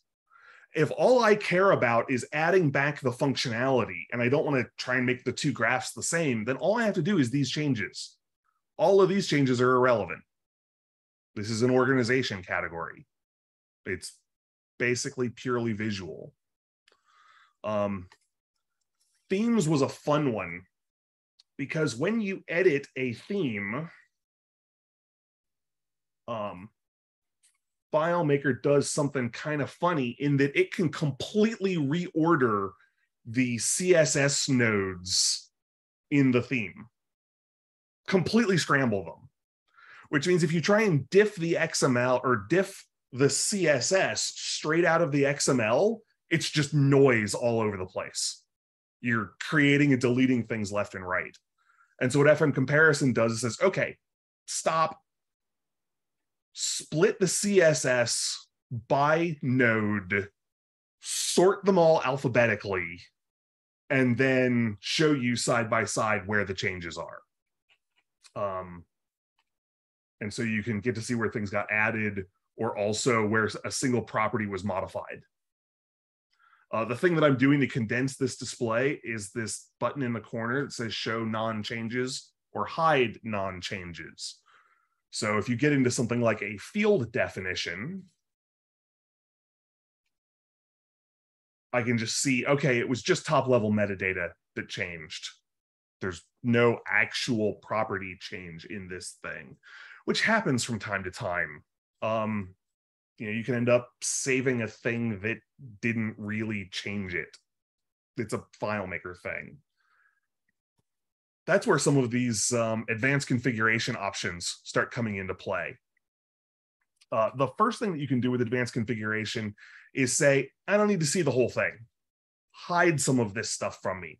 Really useful when you're sitting down with a customer and you don't want them getting distracted by a bunch of other numbers showing up in that sidebar. And so we could do things like turn off these sections and just say, okay, I just care about this stuff. This is all I want to show them. You can then run the comparison that way. Relevant changes is about saying, yeah, something changed on this item, but it's a kind of change that I don't care about. So stop telling me about it. This feature really came out of users separating themselves into kind of two general groups and aligning themselves along a spectrum between those. And on one end of the spectrum is people who say, tell me about absolutely everything that changed. I've got a junior developer, they're playing with stuff that I don't want them playing with. Tell me every single property that changed. If they looked at the thing funny, I want to know about it. And at the other end of the spectrum were developers who said, I only care about functional changes. Don't tell me about anything that doesn't change the functionality of the system. And so that's what we can do kind of with this. If I turn all these things off, what I do is I say, okay, we saw where that one field here had, its modification count and username and account and timestamp changed, but no other properties changed. So I can actually turn these off and say, if that's all that changed, just mark that thing as unchanged. And it will. Some people really care when a script comment gets edited. But if you're just looking for a functional change that caused a bug, the script comments are not relevant. Adding or removing white space, breakpoints, stuff like that. Editing the breakpoints on a script edits the script. And so if I was doing a lot of debugging and marking breakpoints in a bunch of different scripts, suddenly I've got all these changes that aren't real. I mean, they're real changes, but they're not functional changes. So just stop telling me about it. These things down here are predominantly around add-ons and things like that. Relationship drag direction is a fun one. In FileMaker, in the XML, there are properties for the left TO and the right TO of a relationship. However, those are misnamed because they're not the left TO and the right TO. They are the TO you dragged from and the TO you dragged to. Which means that if I drag from left to right, export the XML, and then delete that relationship and redraw it from right to left, huge structures of the XML of that relationship have changed, even though it's functionally not any different. And so if you're rebuilding code that somebody else made, you might see a bunch of relationships flag as different because the ends aren't matching up. It's this way versus that way. And so turning this off will just make all of those disappear. If that's the only change to it, was which TO was at which end, it's not a change I care about. Hide it from me. And then linking rules. And linking rules are complicated and a little bit beyond the scope of this discussion, though we can get into it if we've got time and people are curious. But what it really has to do with is the logic that FMComparison uses to say these two objects are dissimilar, but treat them as the same object. And depending upon the kind of XML that you're comparing, you might have to change those rules. So sequential is kind of our classic version 1 begets version 2 kind of situation. But branched is about, okay, I have a customer and I made a system for them, and then 5 years ago, they bought another company. And so we made a copy of that system for the other company. And then these two versions of the system have continued growing independently of each other. And now they want to try and unify it. So I've got to compare these two systems, neither of which really begat the other. They're both leaves on a tree. And now I'm comparing those. And so it's suboptimal. The perfect way to do it would be to have XML for the system at the time that you split it into 2 copies, but sometimes that's not available. This also happens fairly commonly in those situations with the vertical app developers, where they don't have the old baseline, so they have to compare to end user versions and see what's different between them. And disconnected is for when you have, excuse me, injected a piece of code into someone's, let's say you applied an add-on to your system, and now the add-on developer has released a new version of the add-on. So you shove the new add-on into an empty database, and now you're comparing that to your live system and trying to find where these things connect. And then custom if you're crazy. Try to avoid that if you can. And honestly, 90 to 95% of FileMaker developers are going to leave it on sequential as the default forever, and it won't be a problem.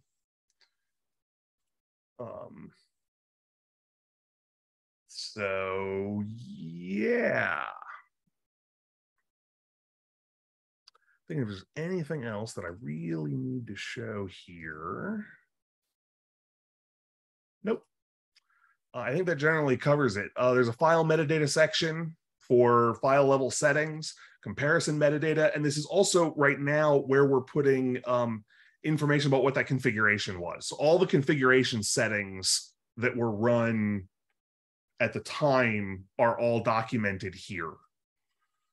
There isn't currently a way to easily change those settings and rerun it, but there's nothing to stop you from opening a new window, setting up different configuration, and then running the comparison again in a separate window. Working on that, it's on the agenda. To borrow a phrase from Claris, it's all a question of priorities. Also, for those people who are working on small screens, there's some fun UI stuff that we could do here. So one of them is I can collapse this entire sidebar and it becomes a drop down. So now I have much more screen real estate to play with. If, for example, I've got a MacBook Air or something like that with a really small screen and I need as much screen real estate as possible, or if I'm just trying to focus. So that's there. What was the other thing? We put a lot of effort into making this entire UI key scrollable. So I'm just arrowing right, left, up and down, spacebar to select. So if you want to spend your entire time navigating through this, then without using a mouse, you're welcome to. I'm a mouse guy. Joe, the UI designer, is a keyboard guy. And so both of them have been well represented. Yeah. So I think I'm going to step out of this for right now and go back to my slides for a second. Hey, Dave, I see there's a question in the chat about, is there a lighter view? Looks like this is sort of like dark mode. Is there a light mode interface? There absolutely is. I've got my machine set to dark mode right now. Dark mode has more vibrant colors to it for contrast. But even if my machine is set to dark mode, I can set FMComparison to light mode. I'm sorry if I just blinded everyone. That is 100 times easier.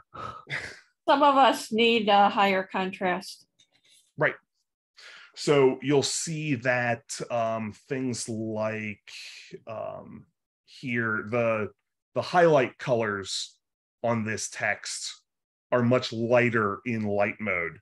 But you can toggle that even on the fly just by hitting Command period. So you can have your machine in dark mode, but run FMComparison in light mode, or vice versa, or transition just for a moment when you're looking at something and need a little more contrast, and then drop back to the other mode when you don't. I usually use it in light mode. Again, Joe's usually using it in dark mode. Everybody's stuff is being covered. The other thing is, because this is using HTML, CSS, and JavaScript to do the UI, we did get the ability to tackle one of the most requested features for FMPerception, which is the ability to adjust the font size. So those of us with older eyes can blow up the UI to something that we can comfortably see and read. Okay. Let me bring up the chat real quick here. Replicating code changes from, for example, dev to production. Does FMComparison facilitate the tracking of the underlying IDs for scripts, fields, other? Okay. If you want me to flesh that out a bit. Well, so the IDs are there, and if the ID changes, that's a change, unless you told it that that wasn't a relevant change. So here's what I'm thinking is that if you've got a vertical market application where systems out in the wild and you want to patch them and stuff like that, and then let's say multi-file systems, everything goes a heck of a lot easier if field IDs and scripts are identical. You know, such that you can call a subscript in an external file and it's going to match on ID. And you could, you know, be interacting from one file A to file B, touching a field, and if the field ID is uniform across your multiple deployments, that's good news. So I was thinking of a feature of like, if FM comparison can tell you, hey, here's the next ID. Monkey Bread can tell you the IDs of various objects, fields. I just looked, scripts, valueless, and I think a few others. I don't believe Monkey Bread tells you table IDs, and I think table IDs are relevant for some code, although I couldn't come up with an example right now.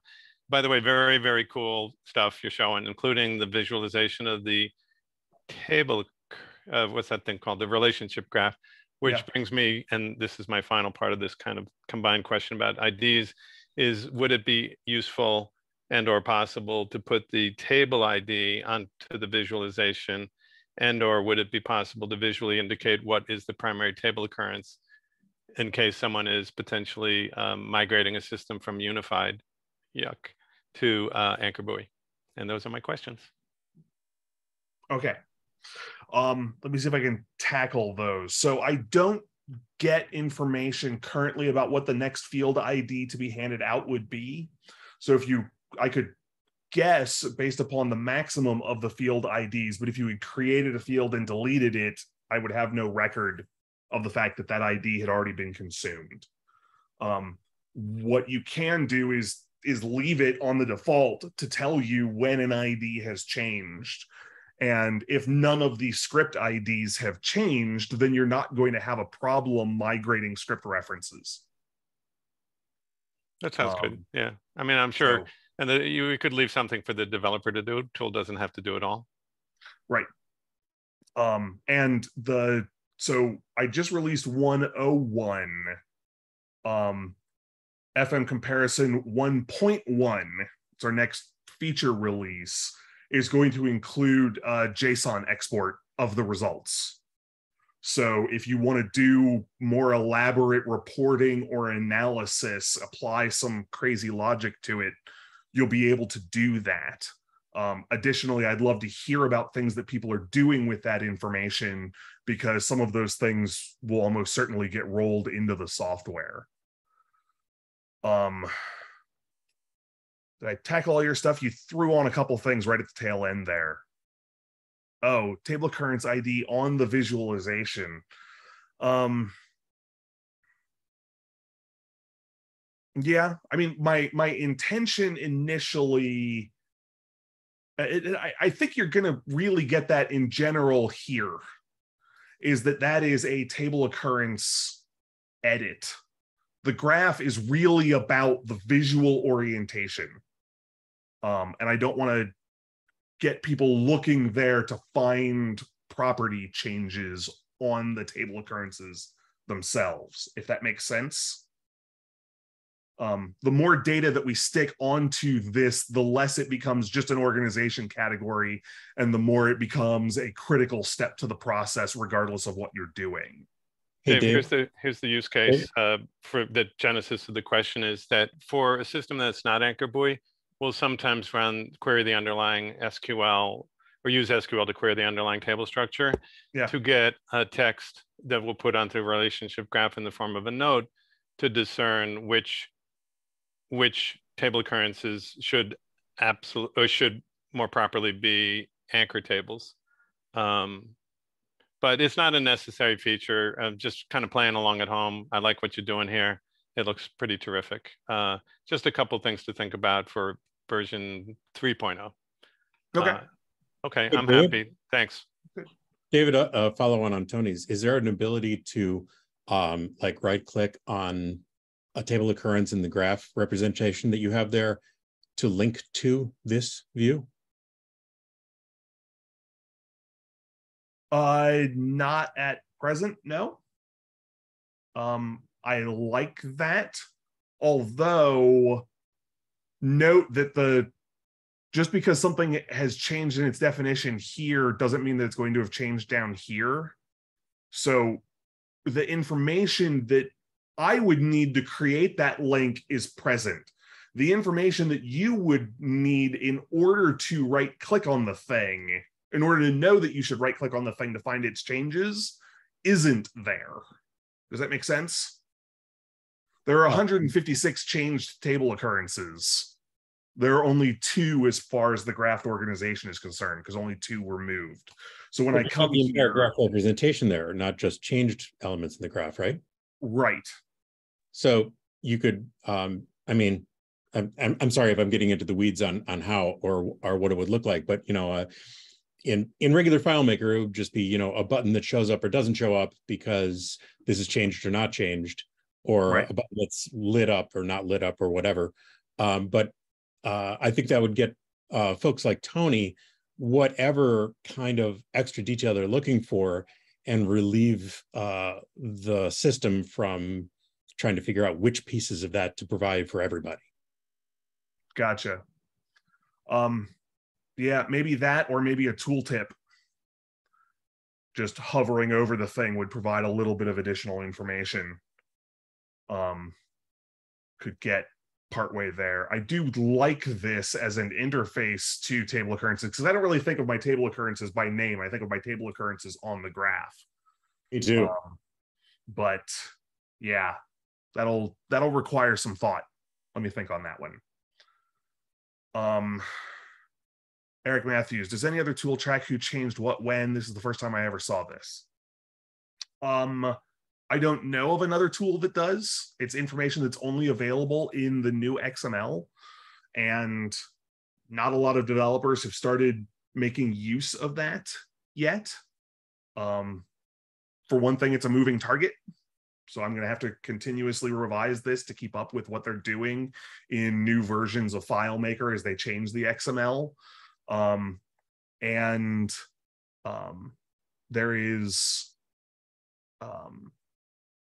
There were some missing properties to it. There's still some missing properties that are keeping it from being used by things like FMPerception, base elements, and Inspector Pro for full-on analysis, which might also be able to do that stuff. Let me point out one other thing real quick, which is an important aspect when we're talking about this.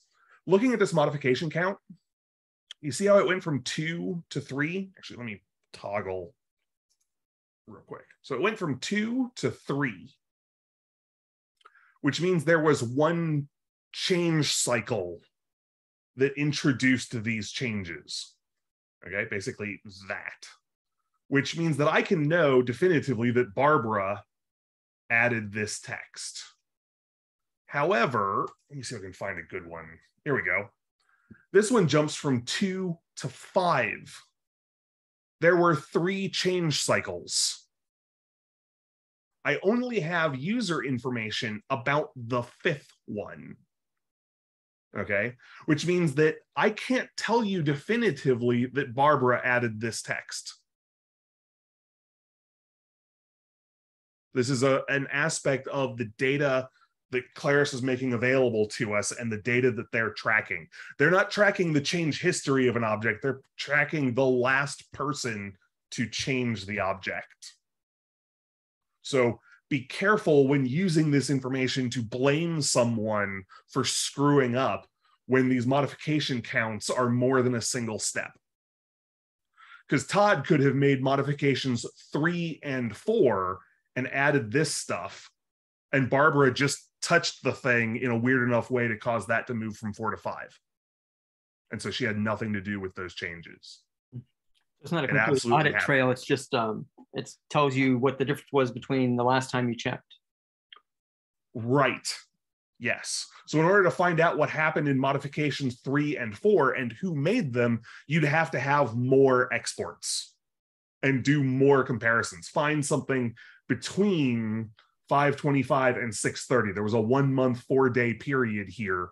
Grab something in the middle and compare it to this and see what it looks like. So how fast can these run, these updates? I'm sorry? How fast can you, how long does it take to execute one of these differences? That's entirely dependent upon the XML size. It's also fairly dependent upon the number of changes. So one of the first things that it does after it's loaded this XML and parsed it, when you start the comparison, it goes through and links all these things up, and anything that it can link up that has no changes whatsoever, it ignores for the rest of the process. So if there's only 5 or 10 changes from one generation to the next, it's faster than if there's 8,000 changes from one generation to the next. So you could conceive it, would people possibly want to just and able to run this every single night? Sure. Yeah. Huh. I mean, here is, I'll go ahead and do one for you. Here's a slightly larger one. This is, I think, an 87 meg chunk of XML. It's FM starting point. Let me remember how my alphabet works, especially since those aren't sorted alphabetically. This one is also intentionally exceptionally noisy. And so we have to wait for those to finish. Loading, and then begin comparison.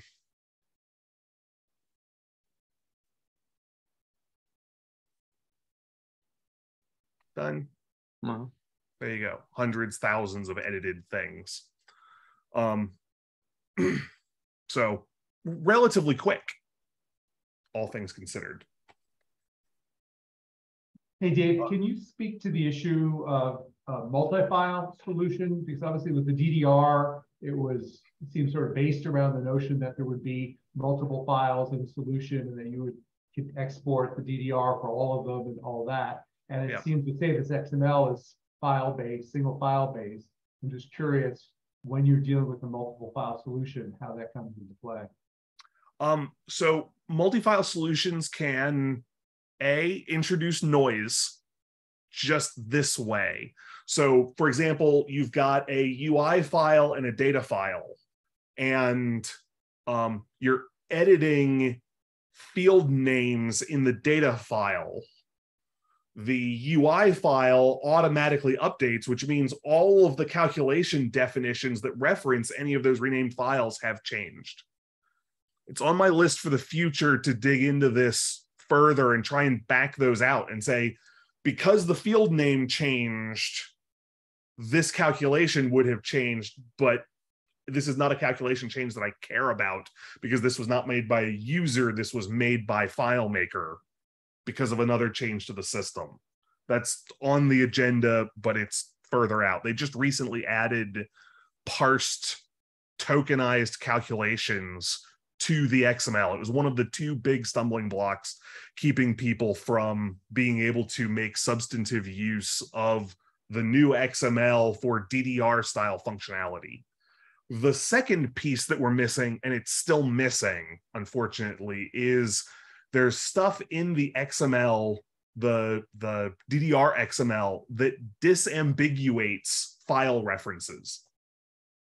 So imagine a external file reference an external data reference in FileMaker whose path is a variable and it's being defined at runtime.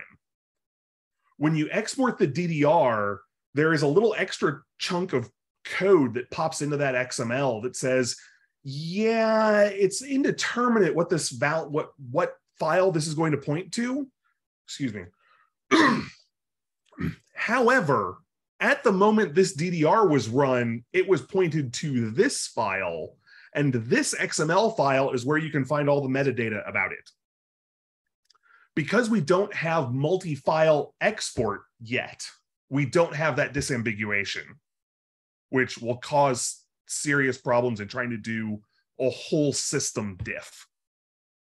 The people that I know who are running multi-file systems and using FMComparison are just cherry picking which individual files they run the comparisons on in multiple windows on really large screens and managing it that way.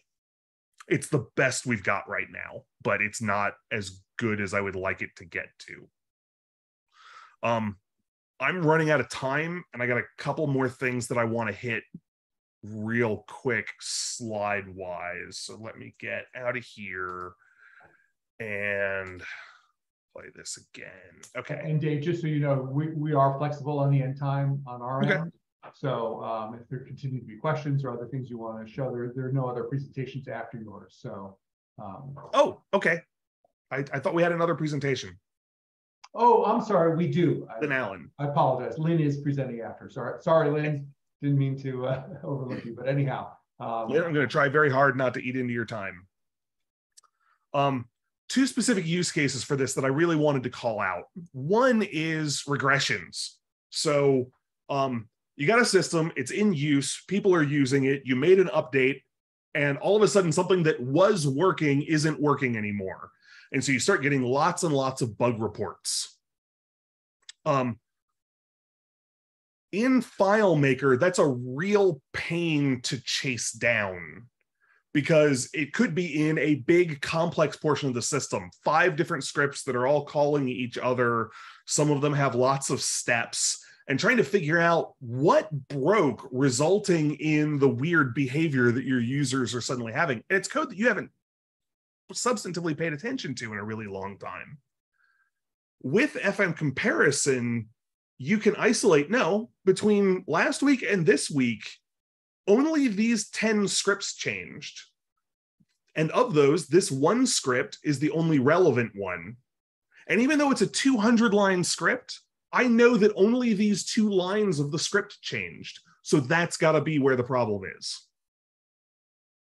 Massive speed increase for the ability to diagnose and repair regressions. Massive. The other one, and this is slightly related to that confirming that no changes had occurred thing. More and more in the FileMaker world, we're getting used to dealing with this dev test prod kind of model for promoting code or migrating code into production. And so I know these version numbers are kind of big. We'd normally be dealing with small decimals, but just as an example, prod's running version 1, we're testing version 2 right now, and version 3 is in development. And so we're getting ready to push test into prod, but unbeknownst to us, somebody's been modifying prod directly. We don't know what they did. We're not even sure who they were. Heck, it might have been me last week, and I just don't remember. I forgot that I did it. And so I think I can safely push test to prod, but I don't know for sure. I don't know at 100%. And so when I pushed test to prod last time, when I pushed version 1.0 up, I grabbed the XML for it before anybody could make any modifications between test and prod. Heck, I could do that XML export from test before doing the push if I wanted to. But I got this version 1.0 XML, and now I can compare it to what's currently live on the server, and any changes will be highlighted. So if anything's been modified there, I'll know before I do the test to prod push. And I can confirm that those things exist in tests before I do the push. They can even be built into the test cycle or whatever like that. This isn't so much about tracking the changes or whatever like that. This is about confidence. This is being able to push the button in auto that says push test to prod and know you're not going to break something beyond what the 2.0 changes are going to do. I really like use cases that kind of give you peace of mind, because I know that that's something I'm sorely lacking on a regular basis. So I wanted to call this one out for everybody. The important lessons here: one, start generating and archiving / retaining XML v2.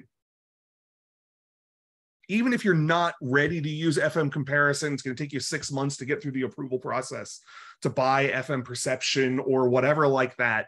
Start generating and saving that XML now. And it is automatable. We have a script step for save a copy as XML. So you can just write a script for your system, one button, you push it, all the XML goes out. Goes into a particular folder, and then zip it. Two big reasons for zipping this XML. One is FileMaker XML zips exceptionally well.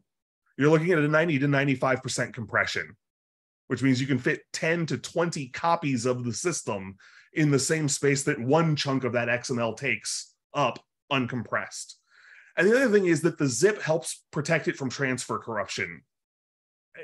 It's been a dozen or so times that I've had people come to me with corrupt XML, and the XML got corrupted because it got moved across cloud-based systems while it was in its raw text form. And I've seen Dropbox do it. I've seen all sorts of systems do it, where you dump the text into Google Drive or something like that, and through some weird chain of events, the encoding of that text gets ever so slightly changed somewhere along the line. If you zip it, that doesn't happen. If anything happens to that file while it's in cold storage, you won't be able to unzip it, which is better than getting something out that you can't trust. So zip these files for long-term storage and start thinking about your own use cases for when you would need to perform diffs. When being able to compare two versions of your system would be useful, because it takes time to adapt your thinking to thinking about FileMaker in these terms. We're not used to thinking of FileMaker in the terms of running these comparisons. 20 years ago, we went, well, we can't compare two versions, so we're just going to have to look. And that's really just not the case anymore. And whatever tool you use, if you don't want to use FMComparison, you want to use a text-based diff, if that works for your process, great. I just want you to start thinking this way, whatever tool you use. Shiny new discount code. You can get 20% off of FMPerception, which will get you FMComparison. You want to dig into auto, whatever like that. Wow, that's an old slide. It still says Geist Interactive. Any ProofGeist product. I don't know exactly how long that's going to hang around, so don't, do the trial for 2 weeks and then wait another month and then try and use the discount code. I can't guarantee it'll still be there. There is a fully functional 2-week trial available. No credit card, no sign up stuff. Just go download the app for FMComparison and FMPerception. It's basically the same trial. So start it on one and your machine will just register for the other software on that machine. Give it a try. Try it with your XML. Try it with your stuff. If you run into any problems, please reach out to me. Support@proofgeist.com is the best way to do it right now. Or there are menu options inside the applications to generate support requests. And just let us know. It should work for you. So if it isn't working for you, that's a problem for me, and I want to solve that problem. questions? Let's see here. On a whole server full of files, can it tell me which files, if any, changed and how? So you can do that at kind of a 50,000 foot way just by exporting that XML and then comparing the XML raw. So if there's any changes to that file, which unfortunately in a raw form will include just making a record if there's serialization turned on like a primary key, but it will tell you if any change occurred there. I don't know, whole server full of files. You might look at something that does batch diffing, just raw text diffing, if you're trying to get that 50,000 foot answer, and look at something like Kaleidoscope. Or Bev, I don't know if you remember, somebody else thrown out the name of another one at office hours last week. Another tool that could diff a folder full of files. I can't remember, but let me look real quick. Yeah, but there's a couple out there. It's also going to depend upon what platform you're on, because they have a tendency to be fairly platform specific. But you could do that between the XML, which would give you a better answer than just looking at, did the FileMaker files themselves change, especially since FileMaker files change basically every time you open them. Does a change that is automatic, like your example of a field name changing in a multi-file solution, change the mod count? I want to say no, but I don't 100% know that for sure. That's an interesting one that I have to test. Yeah, too big a problem space. I don't know, unfortunately, everything about how these changes can occur. That might actually explain a couple of things if it does work that way, but I don't know for sure. Bev tossed out that we do office hours every Thursday for FMPerception and FMComparison. So at 4 o'clock Eastern every Thursday, we do a Zoom call, and anybody who wants to can hop in. It's super casual, lots of questions. We get definitely off the beaten path while we're doing it, but it's a lot of fun. So feel free to come by. A Google search, well, she's got the link there. But yeah, sign up, come say hi. Yeah. Sort of a fundamental question. I had thought at the beginning when you started demoing this that this was sort of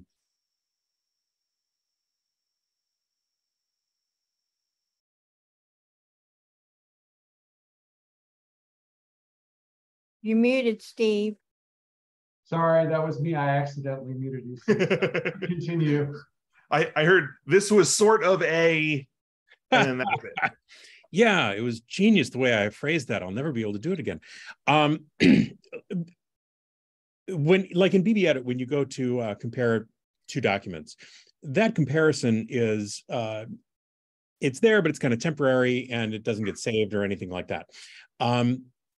And I was assuming at the very beginning that your tool works in a very similar way to that. Mm-hmm. And then we started getting to the idea of tracking multiple changes. I think it was when you said, you know, in this version, there are 2 changes. In this version, there are 5. So change 3 and 4 are a mystery. If you set something up to automatically export the XML on your files every night, and you've got all of these XML files, and you bring them all into this tool, can this tool show you multiple histories at once instead of just before/after columns? Can it? Does it hold these differences, or is it just a temporary state of difference? It's a temporary state of difference, at least currently. It's on the agenda somewhere along the line to be able to save a diff, but honestly, the quantity of data that you need to dump in order to save a diff is humongous. Yeah. That also may be a decent use for the export functionality if you wanted to retain multiple sets of diffs. But no, at this point, digging into a particular element across 5 or 50 different chunks of XML to see the history of that item is not something that FMComparison can do. It is something that I've got on the list for a future version of FMPerception that uses the new XML. Because that feels to me a little bit more like an FMPerception thing, is now that I've selected this one item, show me its history, rather than, because FMComparison is this point in time to this point in time. It's just that that can produce some potentially erroneous data that I wanted you to be aware of. Yeah. Because of the way those time slices happen. Any plans to revive the Project Update podcast? Not at this point. Joe and I periodically joke about it, but it hasn't happened. It was a podcast that I used to do with Joe Simpson, where we talk about what we were working on. If you really like the nitty-gritty code stuff, there's some fun conversations in there, particularly when I was getting into parsing FileMaker calculations, which is a whole huge topic all its own that I'm not going to get into. But we could at some point in office hours if you wanted to. Yeah. Cool. Anything else? I run a little over, so. No, that was great. I'm really glad to see how far the tool has come since you last showed it to the group. And yeah, definitely looks like it's going to be a fantastic tool for developers to help with their work. Awesome. Thank you all very much for your time. I appreciate it. Thank you. And thanks to Claris for being such a great opening band. Well put. All right. Next up, Lynn has a tip and trick. I'm sorry for forgetting that we had added you to the agenda, Lynn. Nothing personal, I assure you. I'm used to it. Okay. I'm going to share my desktop, make sure everyone can see it. Everyone. Yes. Okay, so. All right. I introduce myself. I'm Lynn Allen. I'm honored to be a board member of FMDiSC. And I've been a FileMaker user since the first time Claris was named Claris. Counted back, and it's 32 years. Oh my God, I'm old. The case study I'm showing today is from a solution for CSU Long Beach. Long Beach is where I live. The program is called BUILD, B-U-I-L-D, all in caps. Don't ask me what it stands for.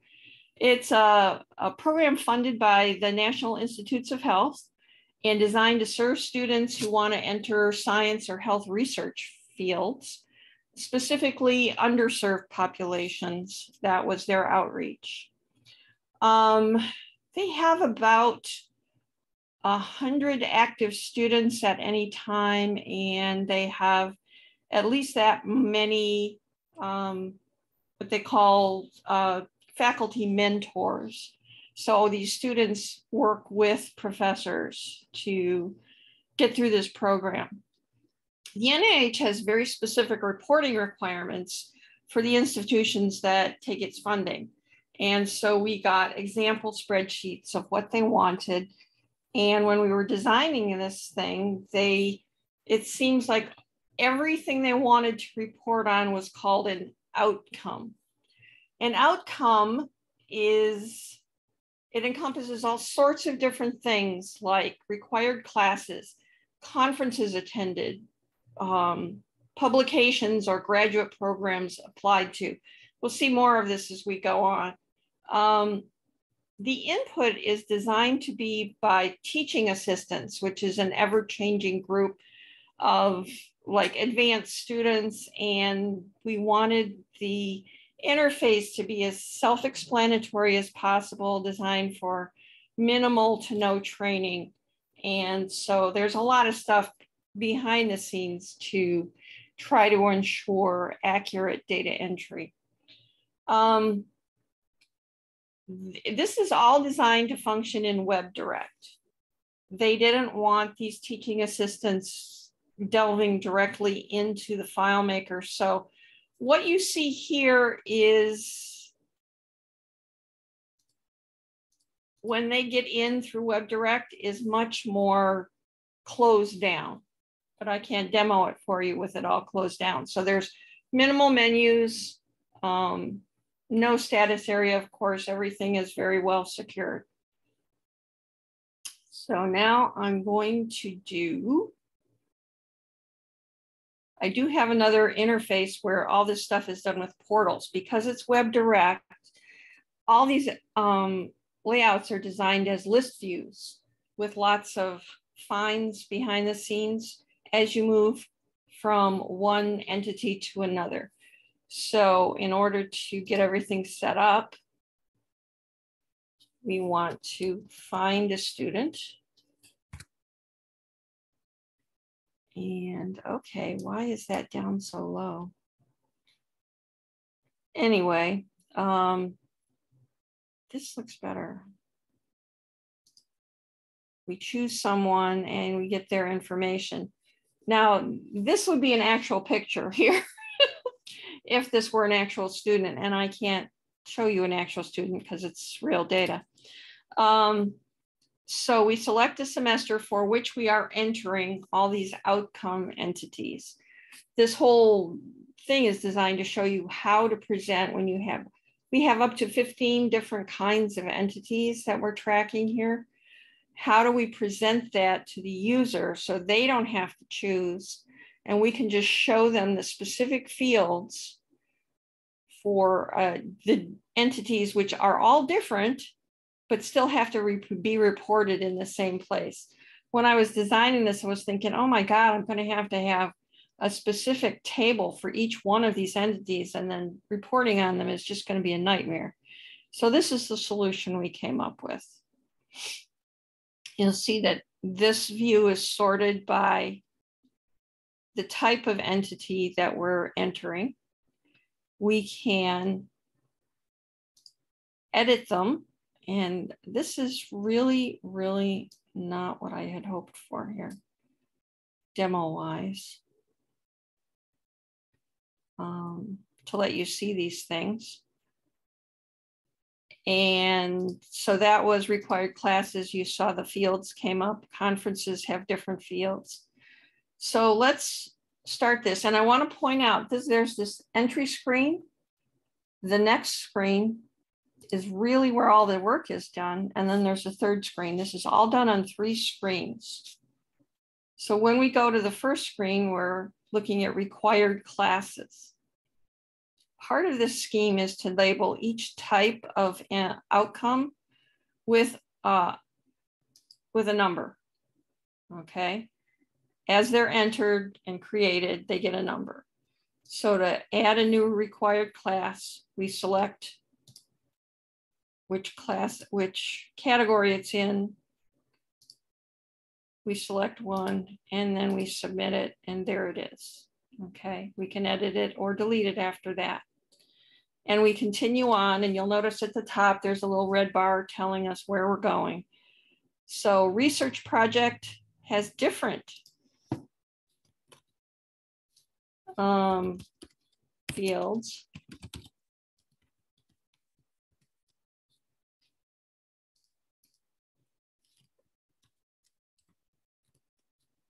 And then they can choose a mentor from the list of mentors.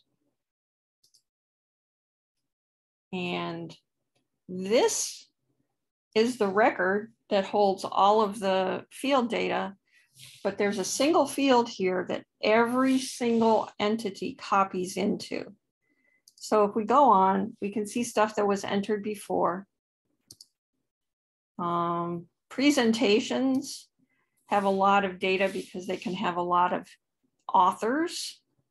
So when you fill this out,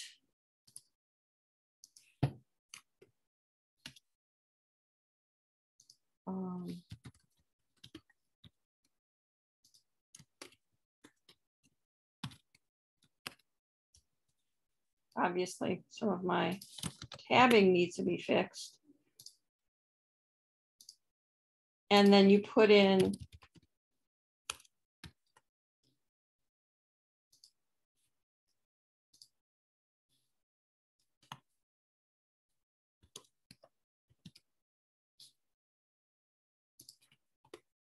and these attributions. Okay, why is it not? Oh, I have to put in a title.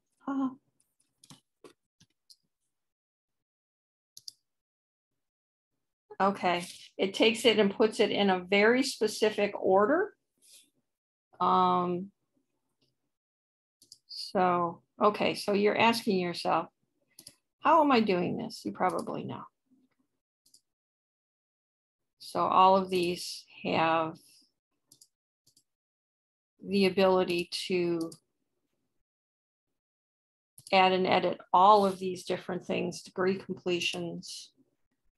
And then when you get to the end of the session of entry, you can review everything that's new. And it also pulls in the ones that already exist in the database when you start.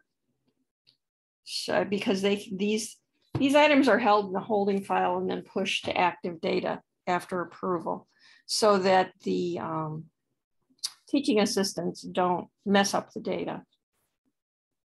So this is how we do it. I'm going to go into demo. Okay, menu. All right. This is, okay. Come on, pop over.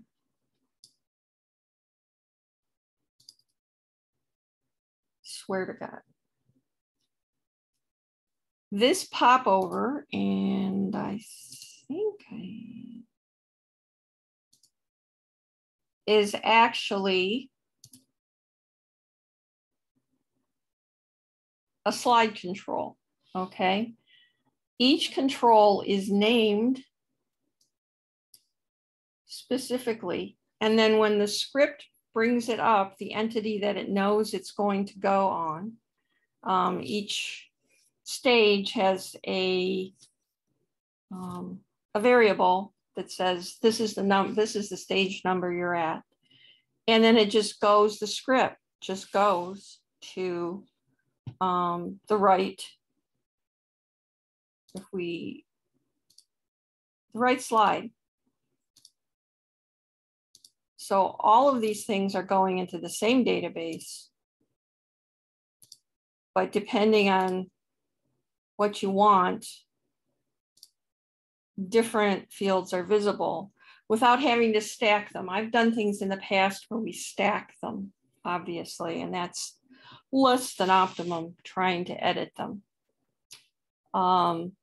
So it's important on all of these things to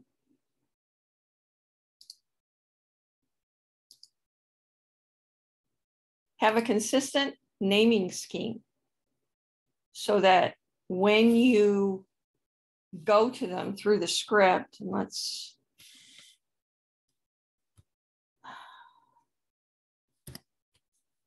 and if anybody cannot see this, please let me know.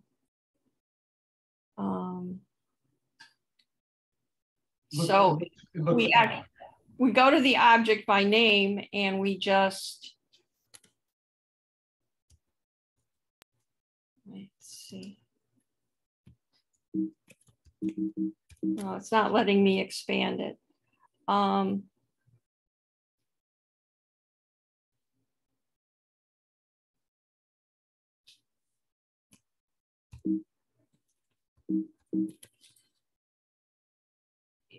So we build the name of the object we're going to in the go to object calculation.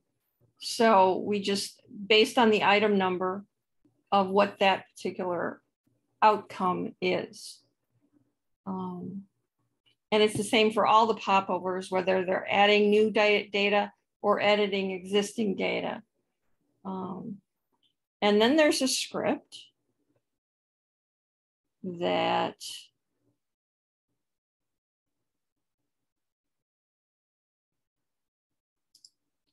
depending on which kind of entity it is, which kind of outcome, will take all of those, the entered data and put it into the single field in the format that's required for that particular item. So that's the field that gets put into the NIH report.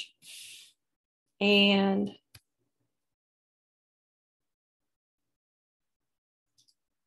that's what they see. But the data is always held behind the scenes in these individual fields. So when we add this, we get degree type PhD, degree major, and submit it. So does anyone have any questions? I'm curious what it looks like on WebDirect. I don't have that set up for right now. It looks exactly the same, actually. It really, except for not having the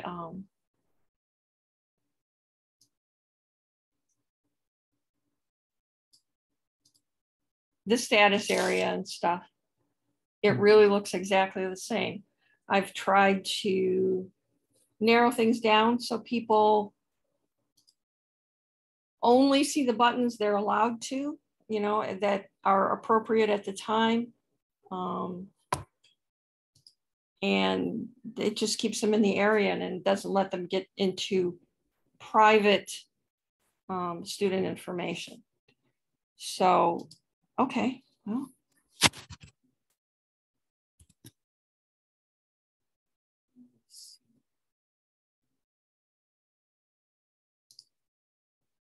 All right, so does anyone have any questions that I can address? If not,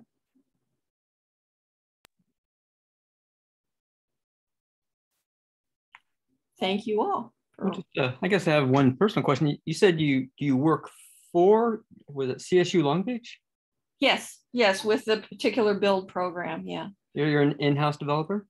No, I'm an outside contractor. And I have been for many, many years. I worked for various different smaller programs. I worked for the counsel's office, the general counsel's office, and the another program that manages loan repayment for PhD students. So I've actually been there for a long time.